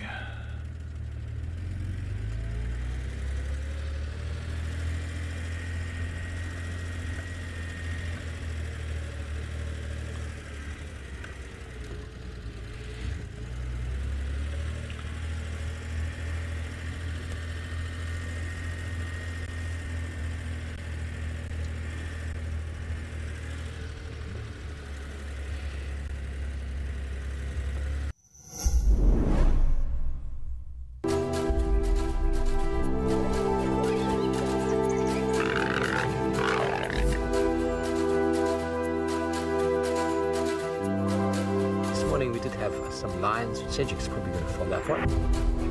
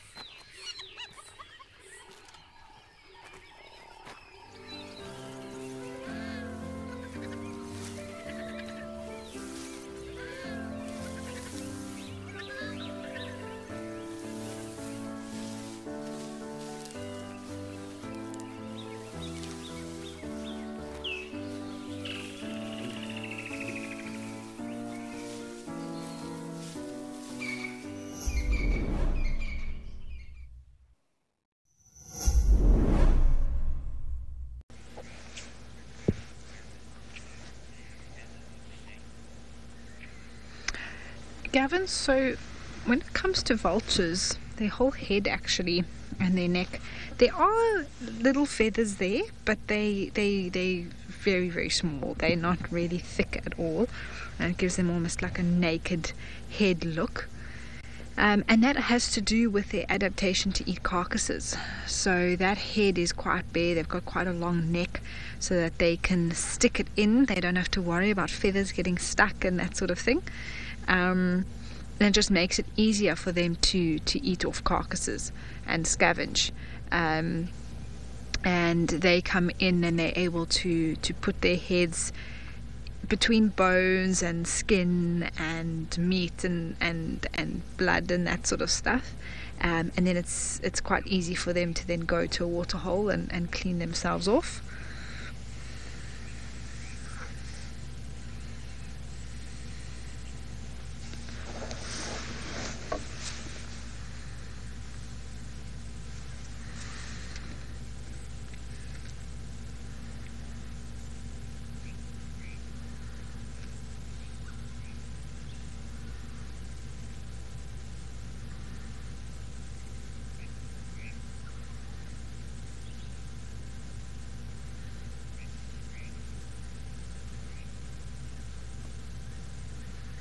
And all vultures will have that very similar look and shape to them. The white-backed is the most common that we see out here, well, the most regularly. Hooded is another, and then even the lappet-faced and the white-headed other species of vulture, they all have that general look, sort of their wings come up by their heads, and then they have sort of a bare head look because of that very reason, because they eat off carcasses.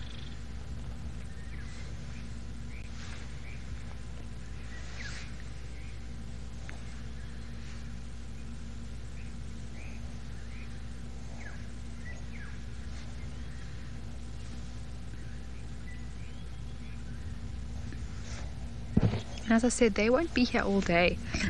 Once the sun is already starting to warm up, I think it's just about time for me to take off my jacket.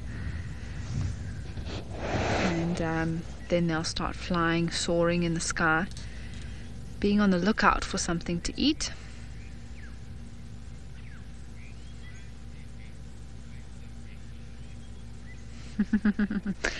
Paul, it's true, they don't have the neatest nests. In fact, many birds of prey and vultures have messy looking nests, and I think because they're such big birds, they tend to carry bigger sticks and twigs and things like that to make their nests with. And just because of what they use, the nesting material they use, they can't get it to look very neat.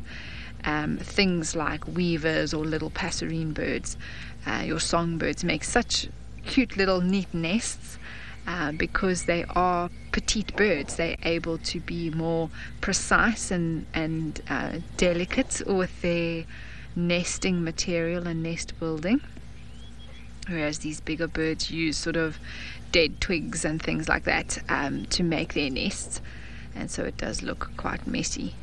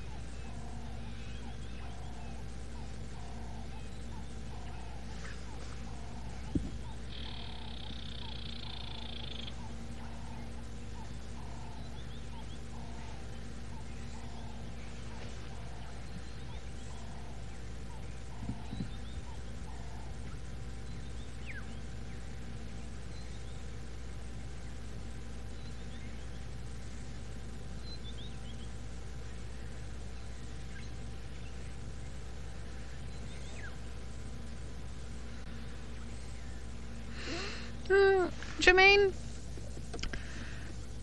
some vultures, so vultures are often in pairs. They do have mating pairs. No matter the species, you'll sometimes find males and females together. And no, sometimes they look.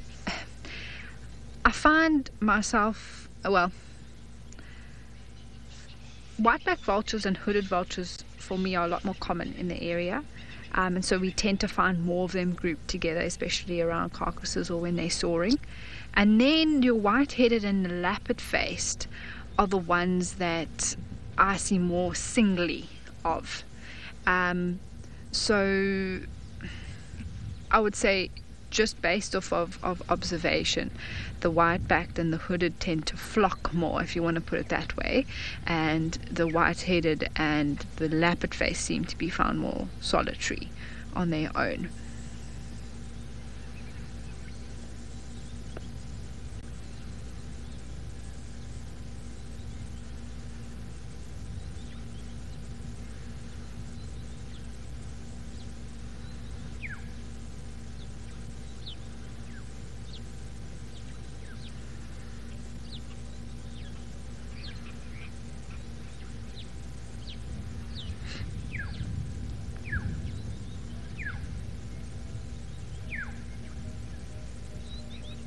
Can you hear an emerald spotted wood dove in the background?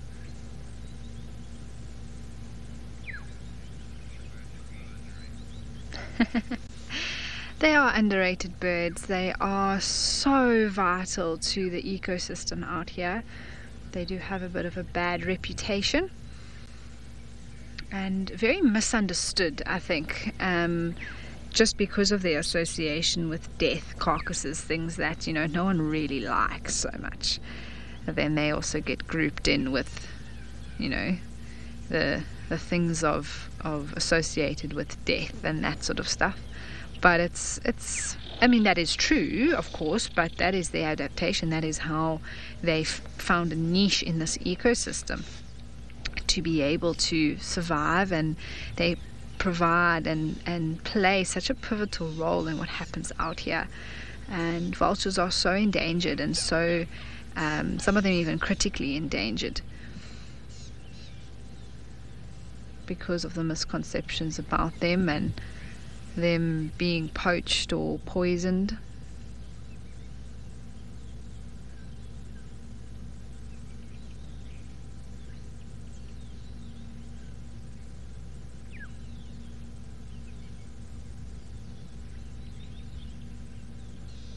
But I'm glad in the conservation areas that there are around the world for vultures, that there are being efforts made to help preserve them, educate people on their role, and that there's nothing magical or superstitious about them. They're just birds like any other bird.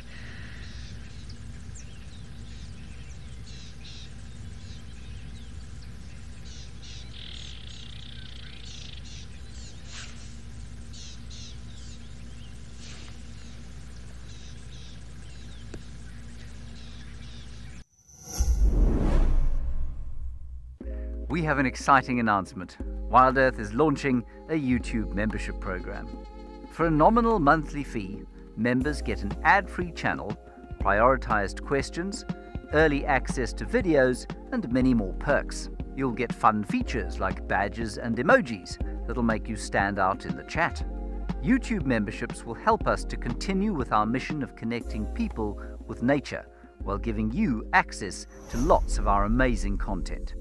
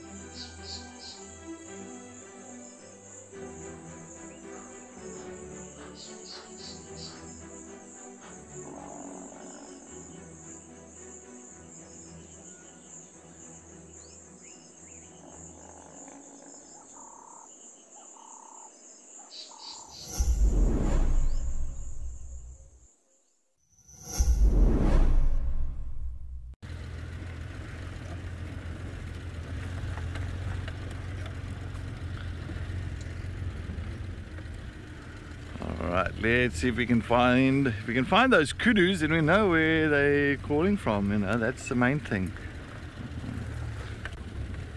And if a kudu's alarm calling, then you know that they are seeing something. It's not like just a, how can I say, a false alarm call. It's usually with kudus, bushbuck, nyala, monkeys. They usually always tend to, when they alarm call, they tend to be, well, they make sure about what they're seeing. Like impalas and that, especially impalas, squirrels and franklins, they'll alarm call for anything. Even for a little slender mongoose that's running around.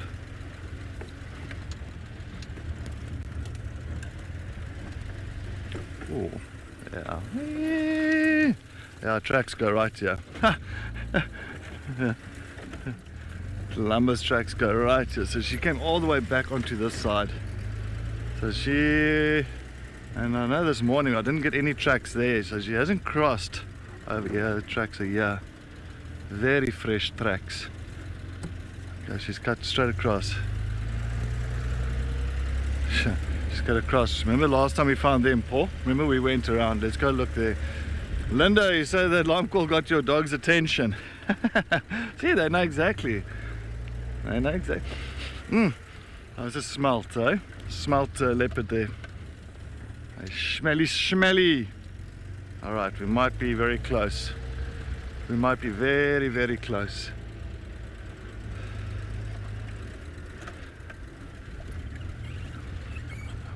I think she's cut there. But let's go around. Let's go around. Alrighty then.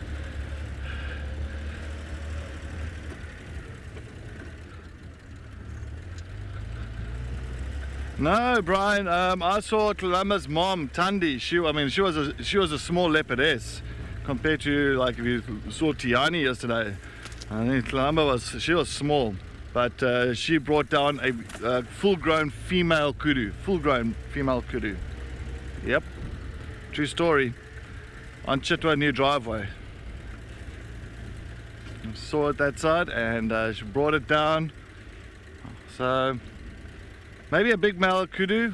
I think it'll be quite an interesting takedown that. You can imagine a nice big male leopard like tortoise pan or more whitey. If one of those leopards have to go for a big male kudu, I can imagine that must be a sighting to really witness. Yeah, but it is possible. They're powerful cats, very powerful cats. All right, and Paul, are we going to get this one now? Somewhere this side. She come across here, she would come here.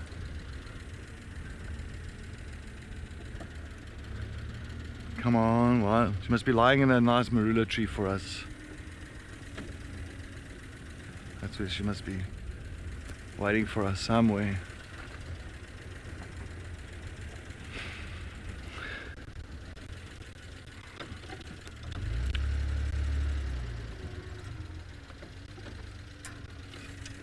I saw something there.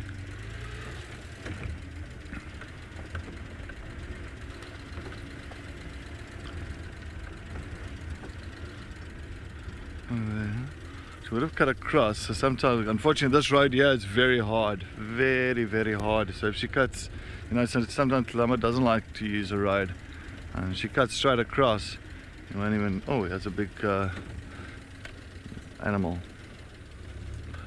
It's a giraffe. Hello! A nice big male giraffe. You can see walking. And the light is a little bit bad at the moment. And he's going to go and hide behind there. Wow. Oh, you can still see his head. Still looking. He's looking now that way, eh? Beautiful male. Jesse, yes, I'm going to go a little bit forward. The light is so bad. Sorry, I do apologize. The sun is on a bad spot there. And Paul's, I don't want to, Paul's hurting his eyes there. So, Paul, I'll just try and go around here and see if we can get a better position.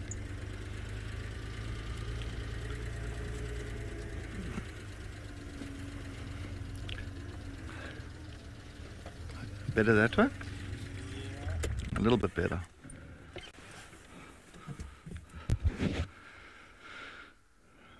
There you go, mister. We've got a nice oxpecker right on top of his ossicones. Oh, and look, that's one thing about the advantage of being so tall and eating leaves is that you can reach to certain spots here, these tall trees, and feed on all the nice young little leaves that's coming through. He's looking at something.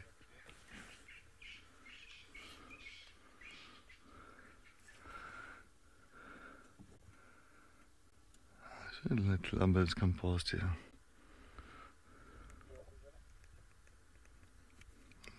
Standing by. Oh, sorry, I thought somebody's calling me. But you can see, not even looking at us, looking away.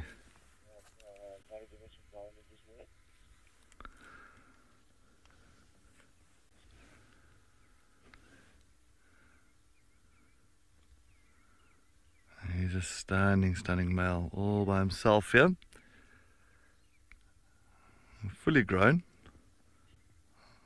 At least 5.5 meters. Oh, he's going to go behind. He's going to come out there. No, he's going to go a little bit further into the thick stuff. All right, let's move on. That was nice. Nice to see a giraffe. Yeah, he's going further in there. Bang.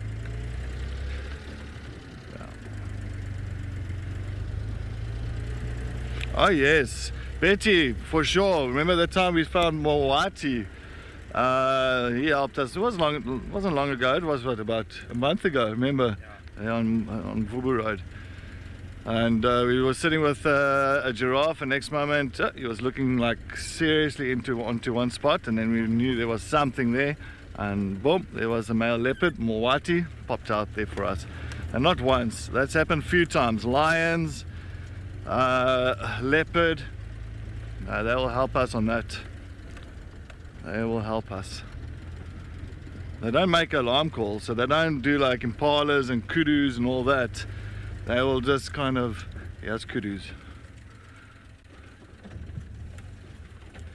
Talking about kudus, yes, kudus, right here. Alright, so yeah, is a male and a female kudu. So now I wonder if it's not these two that were actually alarm calling a little bit earlier. Very, very possible. And you can see the male looking straight to the left there. But, oh, he's got beautiful horns.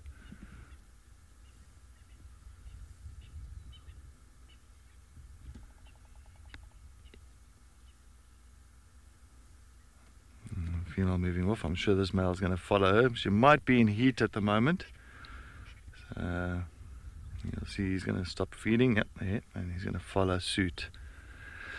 Alright, well, we're going to sit here, or we're going to try and just scan this area, see if we can pick up on that leopardess. Let's head over to Amy, and she's doing some birding. That is the dream. Well everyone, we've come around the corner and we have found some African green pigeons perched in the tree. There were 3 of them. The one just flew away, but luckily there are still 2 that we can see. And these birds are quite tricky to find. They are usually high up in the canopies of trees like sycamore figs. Very, very tricky to spot them because they of course are green in green trees. But they do like to roost in more open trees like this. I've seen it countless times in the late evening, then sitting on trees like this dead knobthorn, and now in the early morning just before they head off and start foraging for the day. We are catching the last 2 here, so they may very well fly off while we're sitting here with them. But what I love about the African green pigeon is how beautiful they are in color. So unique in compared to other pigeons and doves that we find. You can see they've got bright orange feet. They've actually got a bluish, oh, there we go. I thought that may happen, but we did get to show them to you all, which is lovely.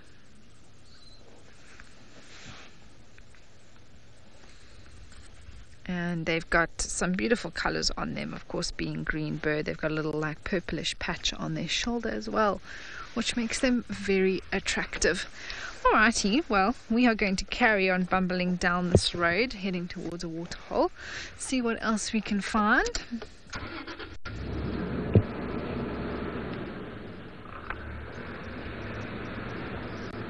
That was lovely.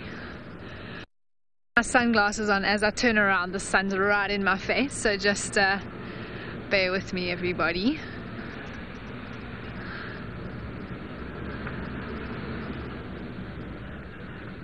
I'm glad that Cedric found a giraffe. That's very cool.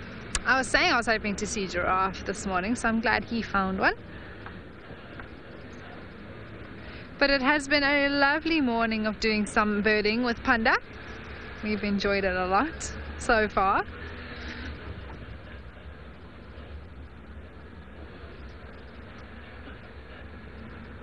It's a good morning for birds of prey and things like that to be perched out before they take off. So I am looking at the tops of the dead trees, just like with those pigeons and the vultures.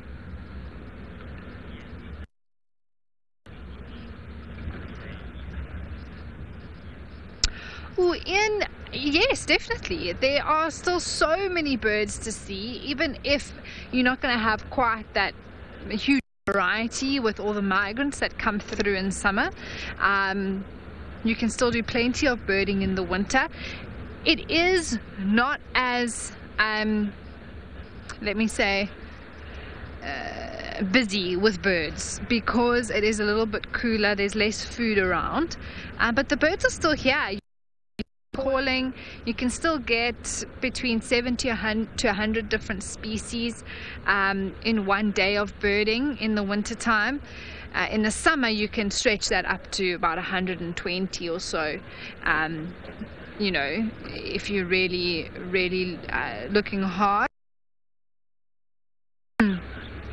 Birding for me, you're probably maybe asking someone who's slightly biased.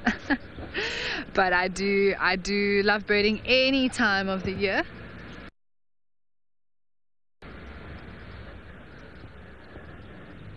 I'm just in a bit of a thicker area, so I just want to check. There's some mouse birds flying. Seems like everyone's waking up here now, all these birds.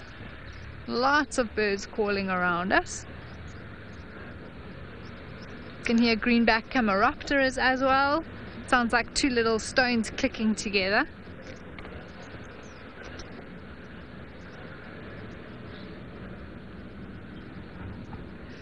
But birding any time of year, of course, the summer being the ideal, basically up until the end of March. Ooh, Jennifer, that's an interesting question. Yeah, for the most part, birds of prey stay away from each other, but I definitely do, you know, because they're competing and also they can hurt each other. So that is why they sometimes do stay away from one another. While we chat more about that, Panda, I think we can look at the water here while we talk about birds of prey. We've arrived here at Twin Dams. It's always good to have a little scan around when you arrive at a waterhole. But Jennifer, I've seen birds of prey clash. They definitely sometimes actually try and steal each other's kills. I've seen an African hawk eagle and a tawny eagle. The African hawk eagle was actually caught a francolin, had it up in the air, and the tawny eagle came. The hawk eagle dropped the francolin, and the tawny eagle took it up from the ground and took it away. Osprey and African fish eagles both hunt and sort of their habitats are around water, both of them, and often they will also fight over territory. So I guess for the most part, birds of prey, just like I suppose leopards or lions or things like that, try and avoid each other. But up in the sky and with the habitats in different places, there's bound to be overlap. And so I don't think they actively seek each other out. But if there is a situation where they both meet, they do fight.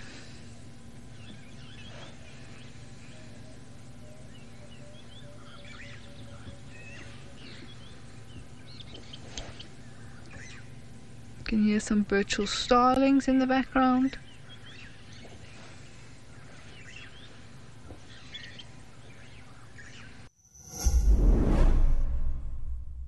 On the 30th of April, Wild Earth will be coming off the DSTV platform.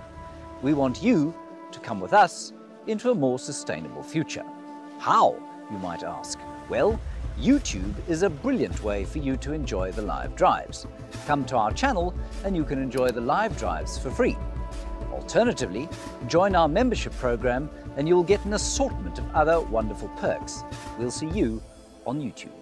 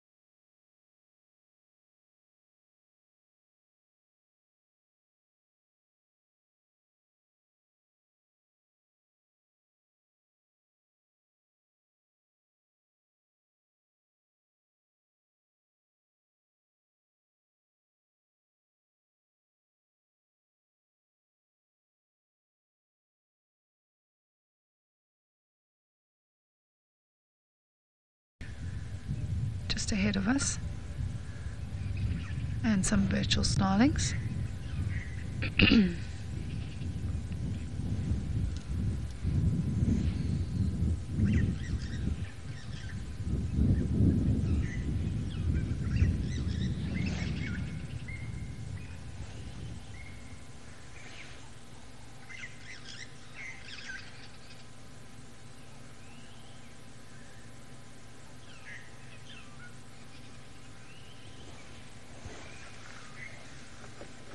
I'm also just taking this chance to have a scan around the water.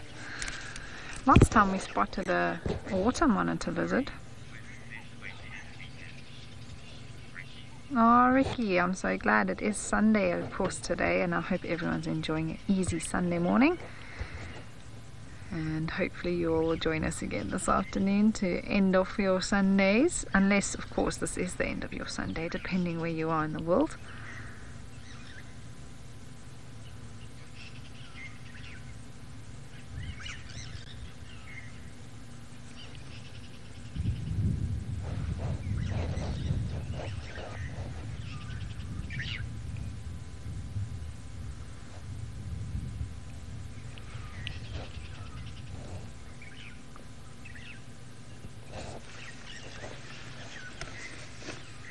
Very quiet this morning, I must say. Everywhere's been like everything's just taken a bit of a reset, which is lovely. Let's see what the afternoon holds. Although the morning's not finished yet, it can change very quickly out here. That's what makes it all so exciting.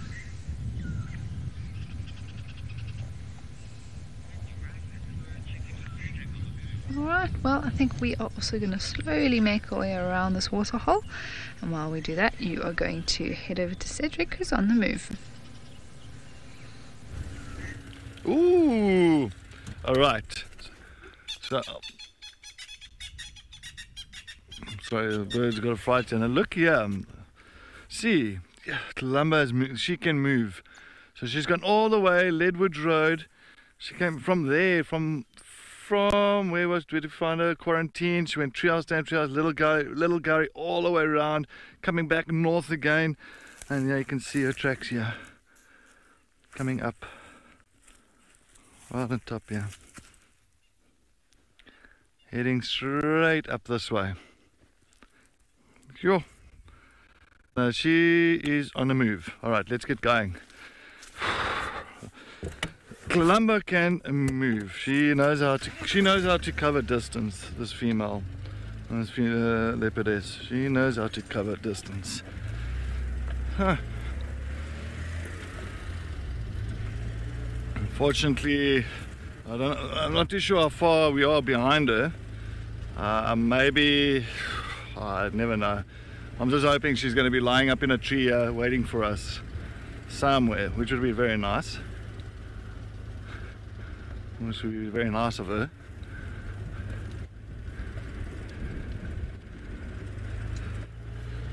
But yeah, let's see.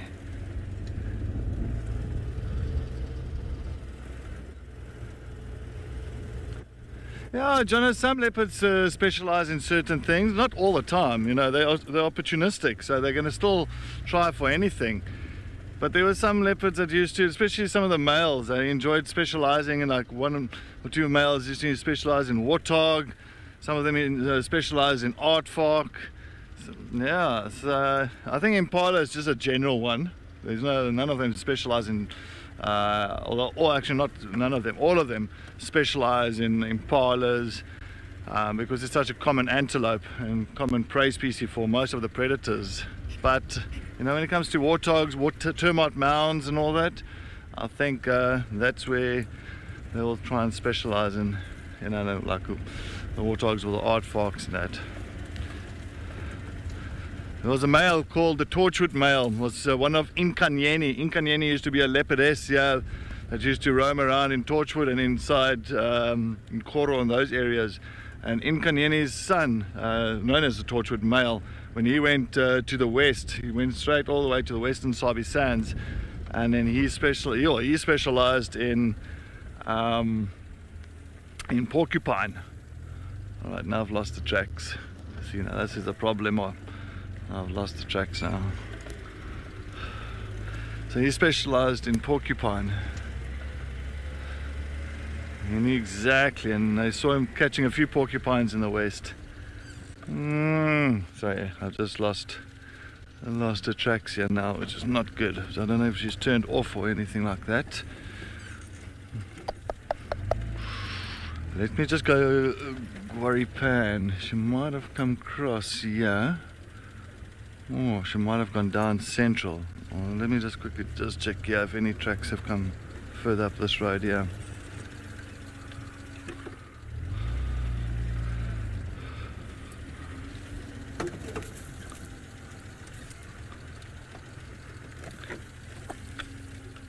No, nothing coming up here. Alright, let's just turn, let's go down central. She might have turned that way.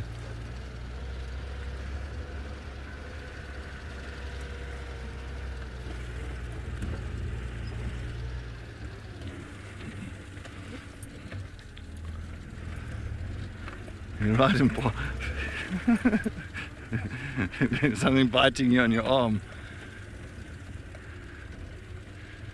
Let's just look here. Coming down here. Well, Sketchy hasn't moved up that side. Let's just double check here. Sorry, I'm just trying to fathom out quickly what she wants to do here. Does she want to go further this way, or she wants to go that way? Because she came up north.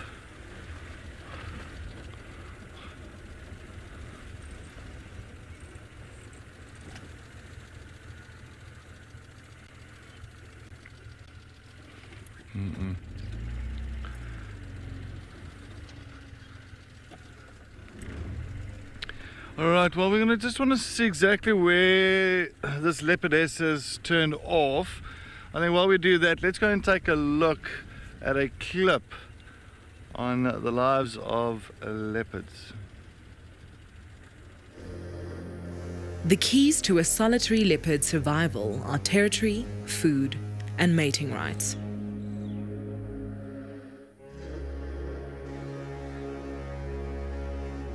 The scent of buttered popcorn marks their territorial boundaries. With its borders secure, the leopard looks to satisfy its hunger. A perfectly adept predator, the leopard uses its camouflage to capitalize on its immediate habitat. Superb eyes detect the slightest of movement. Sensitive ears discern the softest footfall. Dagger canines throttle prey while razor claws tear and grip. Powerful shoulders and neck muscles allow leopards to hide their kills in trees away from the other predators. If they can, they'll hoist their kills into the safety of a nearby tree's branches. If a kill is left on the ground, thieves are never far off. But trees are not only a good pantry, they are crucial for safety. Wild dogs, hyenas and lions will kill leopards without a second thought. This spotted cat's climbing skills are vital to its survival and predatory success.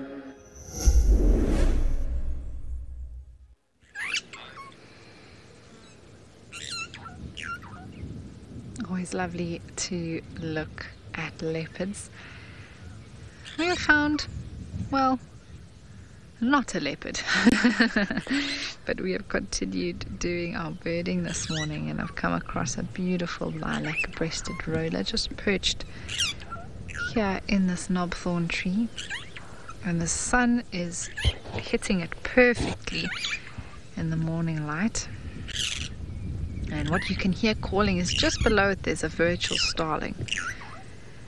So it's not the roller that's making that noise, but there is a virtual starling just there.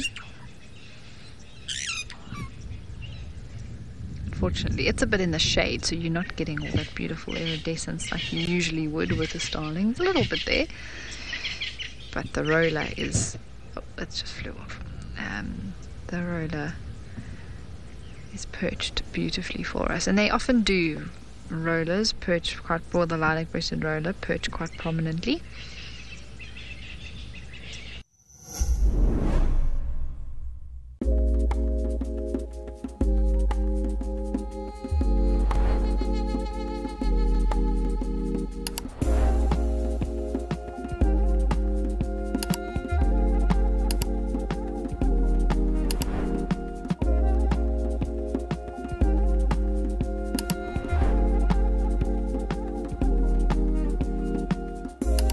This is On Safari.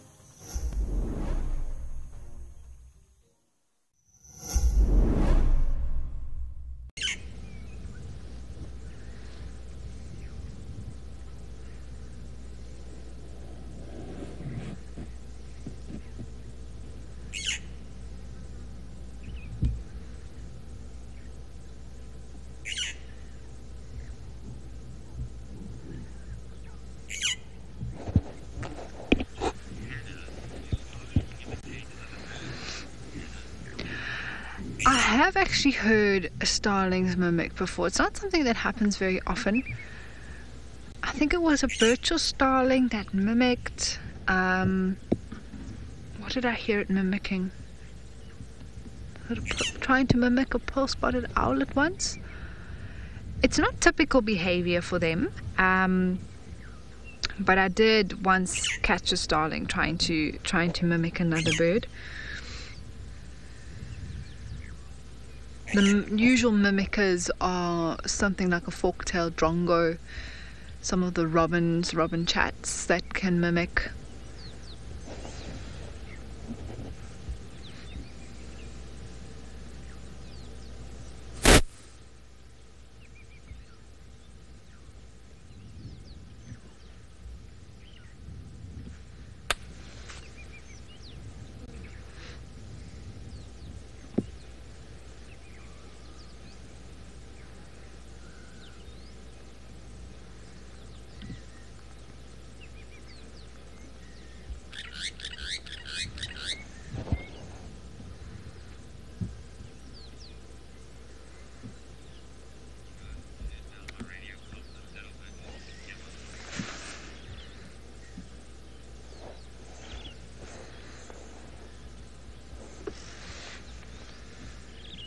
And this roller would sort of be sitting here waiting, seeing they eat insects for the most part. Oh, there's a squirrel just ran up this knobthorn as well, and waiting for opportunity for something.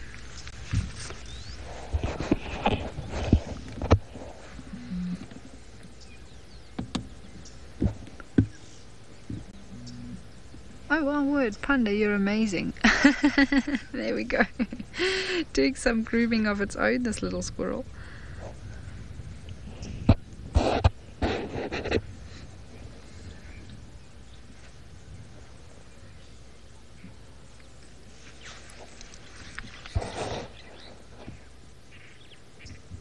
Grooming its paws now. Also waking up, would have woken up maybe an hour or so ago. Also lay in the sun, get nice and warm, and now it's going to head out and start foraging for the day.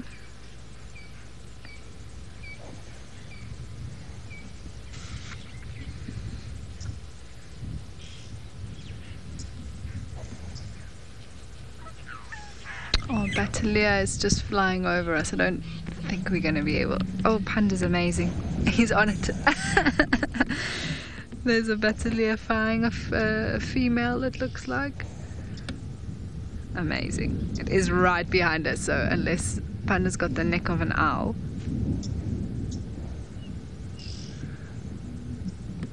And off it goes. Thanks, Panda. Oh, there comes the second one. Sorry, just to the left. Here comes the male. They often are in pairs, Batelia, eagle. There we go. So the female flew past, and now the male's flying past.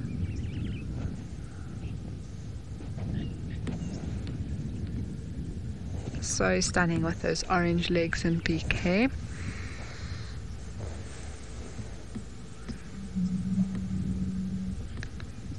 Thanks, Panda. I'm not actually sure where the squirrel went to now, though. But the lilac-breasted roller is still there.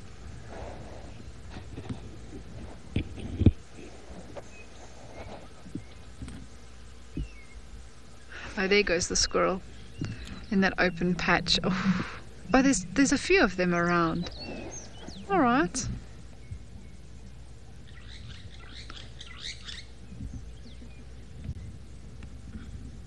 Well, Magnus, I suppose so in a way. You know, they eat a lot of sorts of different things similar to that of birds, whether it's seeds and fruits and things like that. Maybe an insect or two along the way. So in a way they are looking at the same food source, but they have different adaptations to look for that food in different places, I suppose. I've never seen a squirrel and a bird fight over food before. Not to say that it's never happened. There's a lot of action around this knobthorn all of a sudden this morning. sometimes if you just give the bush a bit of time, there's so much to notice.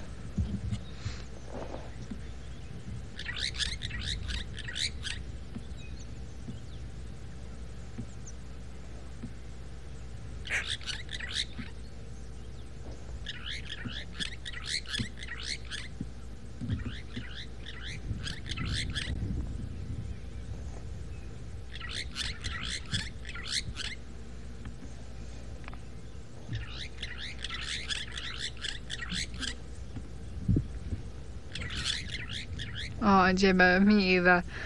They're always beautiful, and I think they always need to be given, you know, some recognition for how beautiful they are.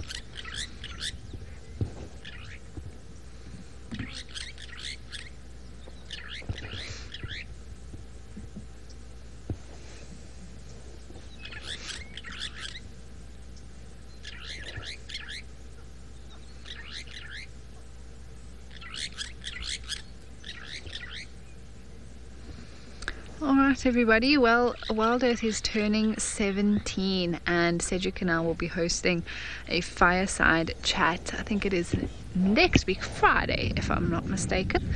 And we are celebrating with you all by looking at the 17 milestones over the last few years.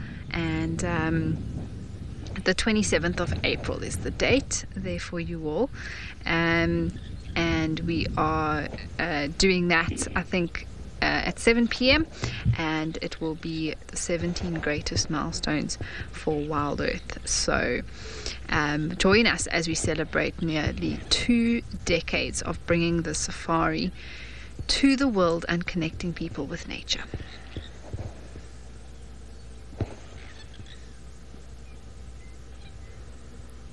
Sorry, the 27th is Saturday, not Friday, it is Saturday. Saturday, next week Saturday, is the fireside chat.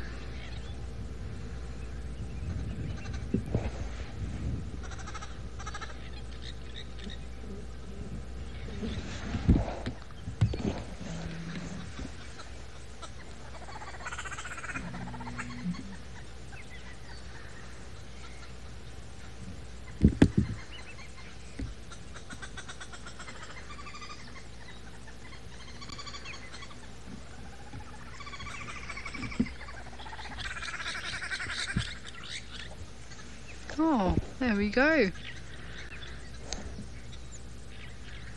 This little squirrel's enjoying the sunshine, as are we, really warming up now for the day.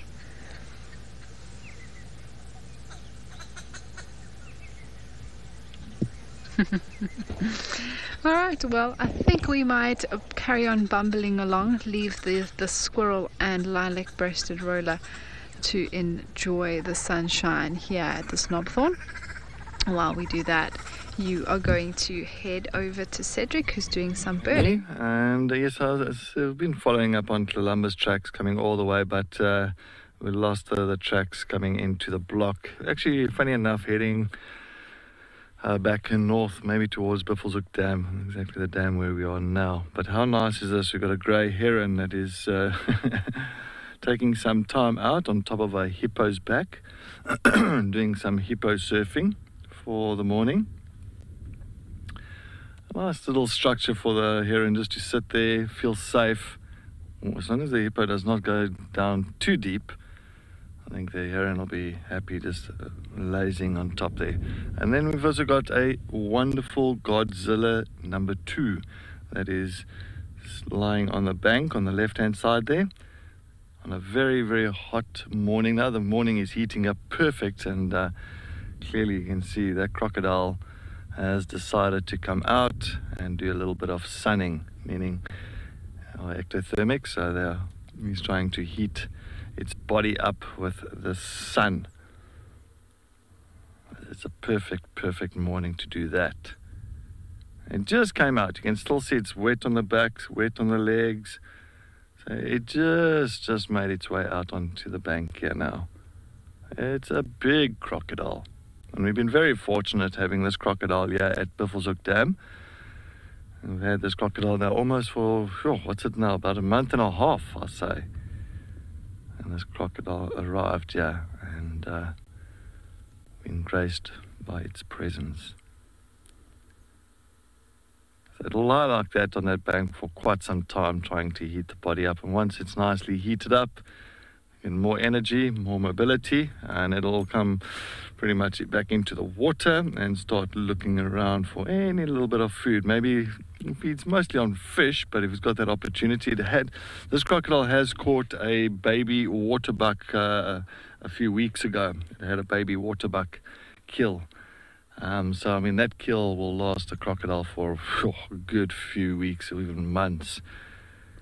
So, had a fair amount of food already. Sorry there, Jared. Go with a comment or question there again, please.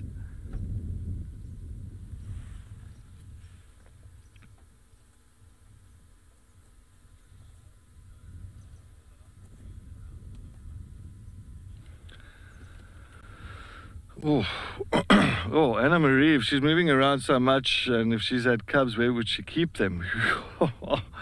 Your guess is as good as mine, Anna Marie. I wish we knew. You know, I think that's one thing about a female leopard. Once they have cubs and they choose a den site, to really find that, and it's up to them when they will actually take us back to the den site and introduce us to the cubs and that. So, you know, we just go with it. We go with the flow. If it happens, it happens. If it doesn't happen now, it doesn't happen now.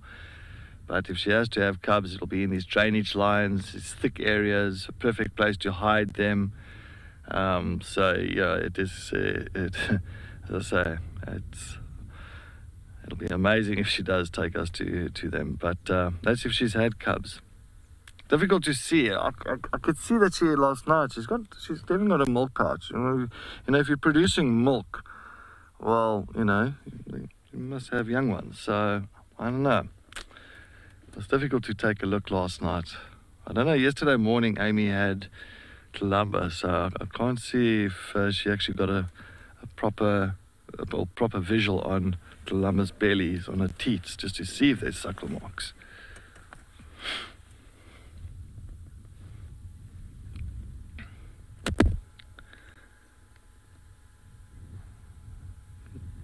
Even this old grey heron had a fantastic catch yesterday afternoon. He caught a nice big frog, or actually it looked like a platana, and it grabbed it from one of the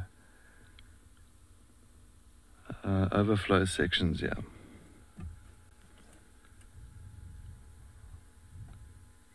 I think also using the hippo as a little bit of safety. You know, it's right in the middle of the dam.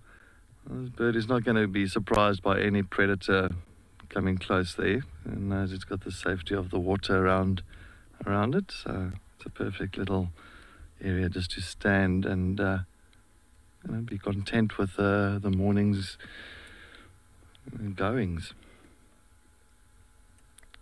Clearly not on a hunt at the moment. I think it's more just relaxing, enjoying the early morning sun. And the hippos don't mind at all, as you can see. And the hippo didn't mind. That hippo would very, very quickly would have chased that grey heron off its back.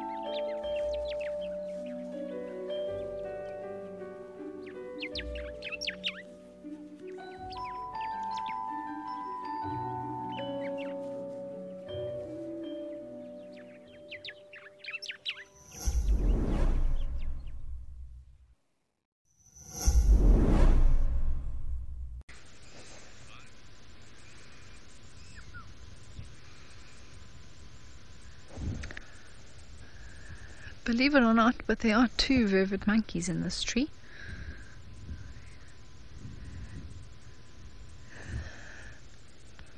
They camouflage very, very well in the shadows there. You can just see a bit of movement behind those branches.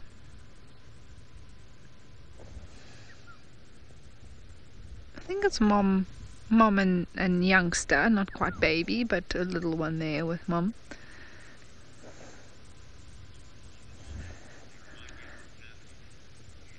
Oh, Ellen, I don't know how your family's going to feel about that comment, but yes, indeed, monkeys, baboons, they are absolutely fascinating to watch.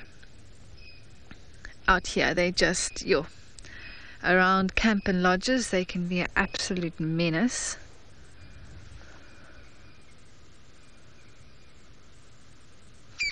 I'm going to pull forward slightly, Panda.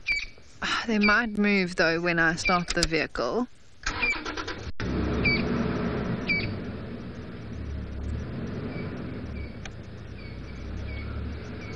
There we go, that might be a bit of a better spot for everyone. There, at least you can see their faces. There's the little one scratching his belly.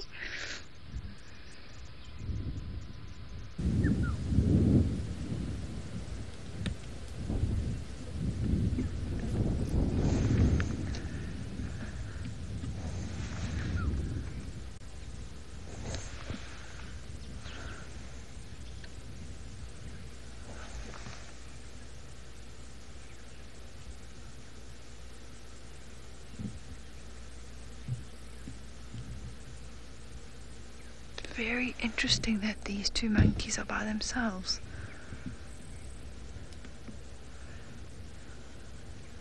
I wonder if the troop is around here somewhere though, just in terms they've all sort of scattered now that the day's begun and they've gone off foraging individually.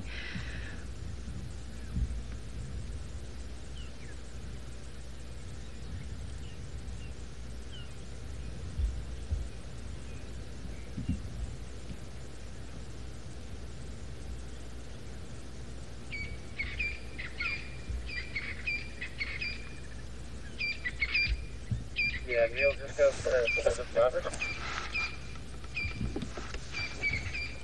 Down she comes. The baby's following.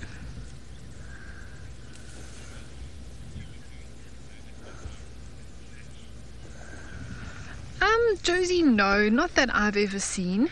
Baboons are a lot bigger and a lot stronger than vervet monkeys, so if I was a vervet monkey, I'd definitely avoid them.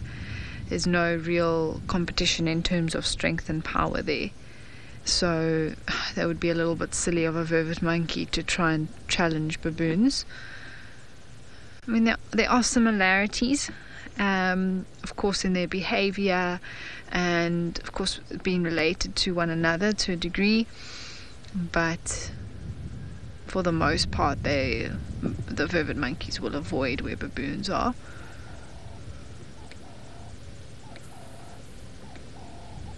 Looks like they might come out. Just bear with us. They're just in the shadows here of the squarry bush. Still grabbing some berries. There's that one's hopped up. The guarries are fruiting at the moment. There's tiny little berries that are on the trees, which I think is what they're grabbing.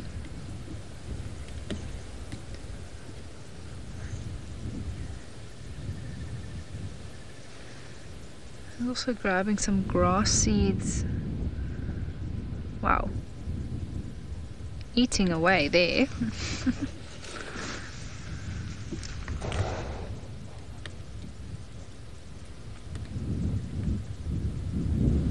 Just having a look to see. Benson, yes, they are omnivorous. They can definitely eat meat.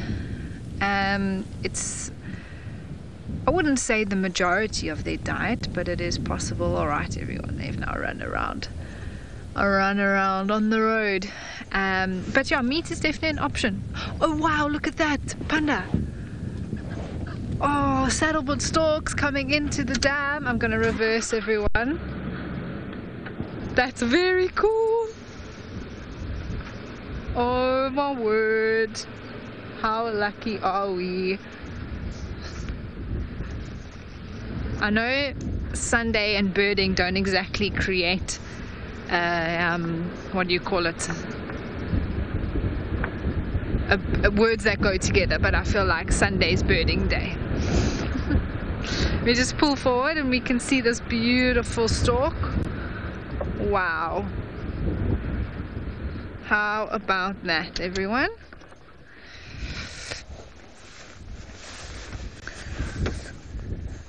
Amazing.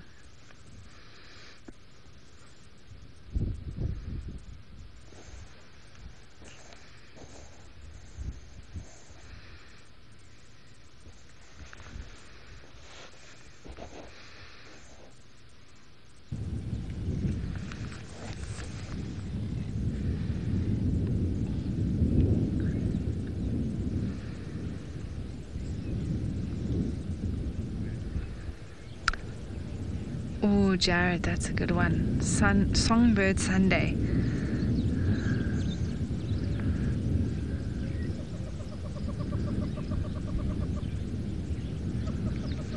Songbird Sunday. What a beautiful animal. I mean, it's just gorgeous. And this, if you have a look at its face, it's got a yellow eye. That means it's the female. Now, saddlebird storks are usually in pairs. This one does seem to be alone at the moment, but perhaps the male is around as well. Ooh, soaring Sunday, that's also a good option. And you can see a bit of iridescence as well on the feathers there, with the sun hitting the black feathers on the back.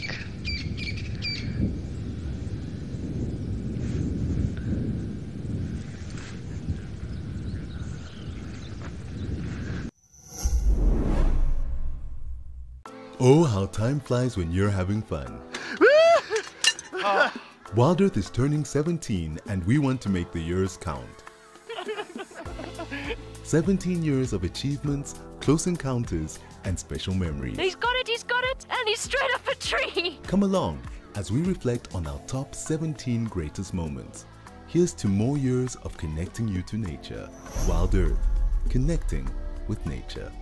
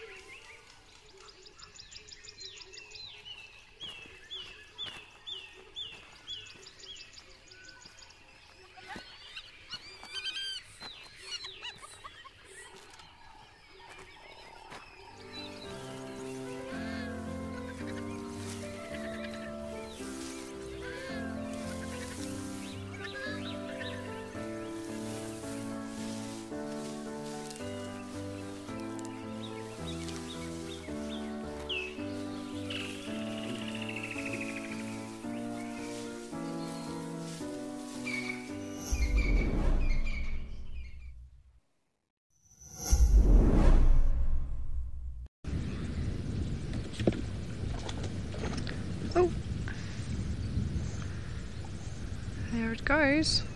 Is it going to perch on the tree, Panda? Oh, I thought maybe.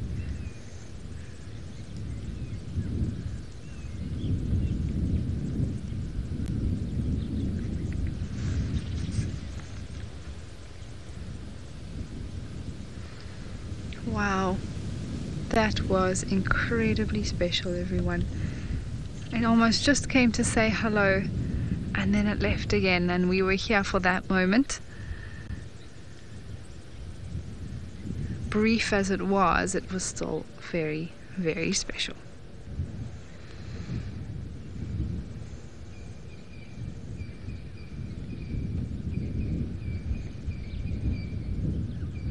What a sighting. Alright, well, I think we are going to then carry on now that that saddlebutt stork has decided to leave. Alright, well, as we do that, you are going to head over to Cedric to end off the show.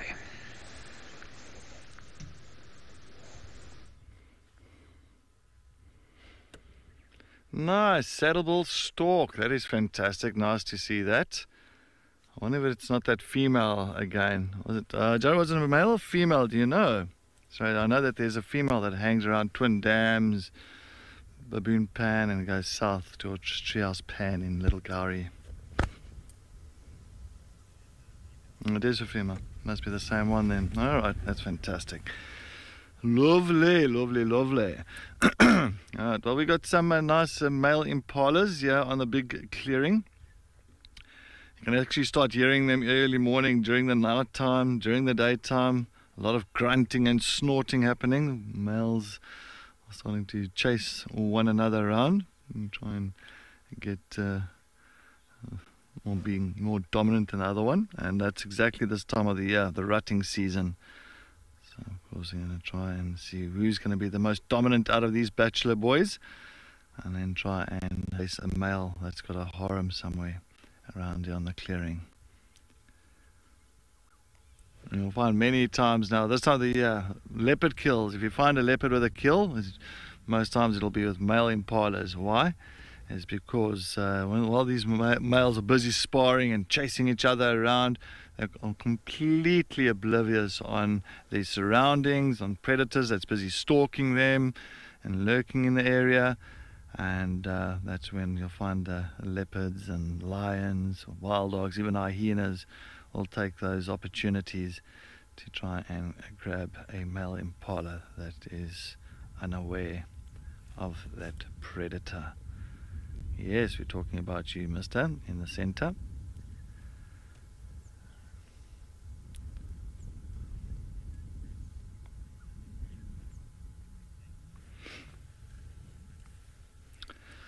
Happy Brewitt, I'm glad that you enjoyed the sunrise safari. It was a beautiful morning, weather-wise. I can see a little bit of a nice breeze coming through now. You can see the leaves blowing in the background. The grass is swaying around as well. So a bit of a breeze that's coming through. It's cooling the area down a little bit more. But I think it is going to be a scorch of a day. Just telling about all the flies that's hanging around us. But yes, once again, thank you so much for all the comments and questions this morning, and thank you so much for just joining us on our sunrise safari. Make sure that you do tune in once again this afternoon at 3 o'clock. Is going to be our highlight show on safari, hosted by Amy. And then we will start our sunset safari at 3:30, and I'm hoping that we are going to get some amazing sightings again. I'm hoping that the Queen of Djuma Kalamba appears for us somewhere, which would be fantastic. Other than that, maybe some elephants, buffaloes, you never know. You never know. Yes, but from the Wildest team, from Paul and myself, have a wonderful day further. See you this afternoon.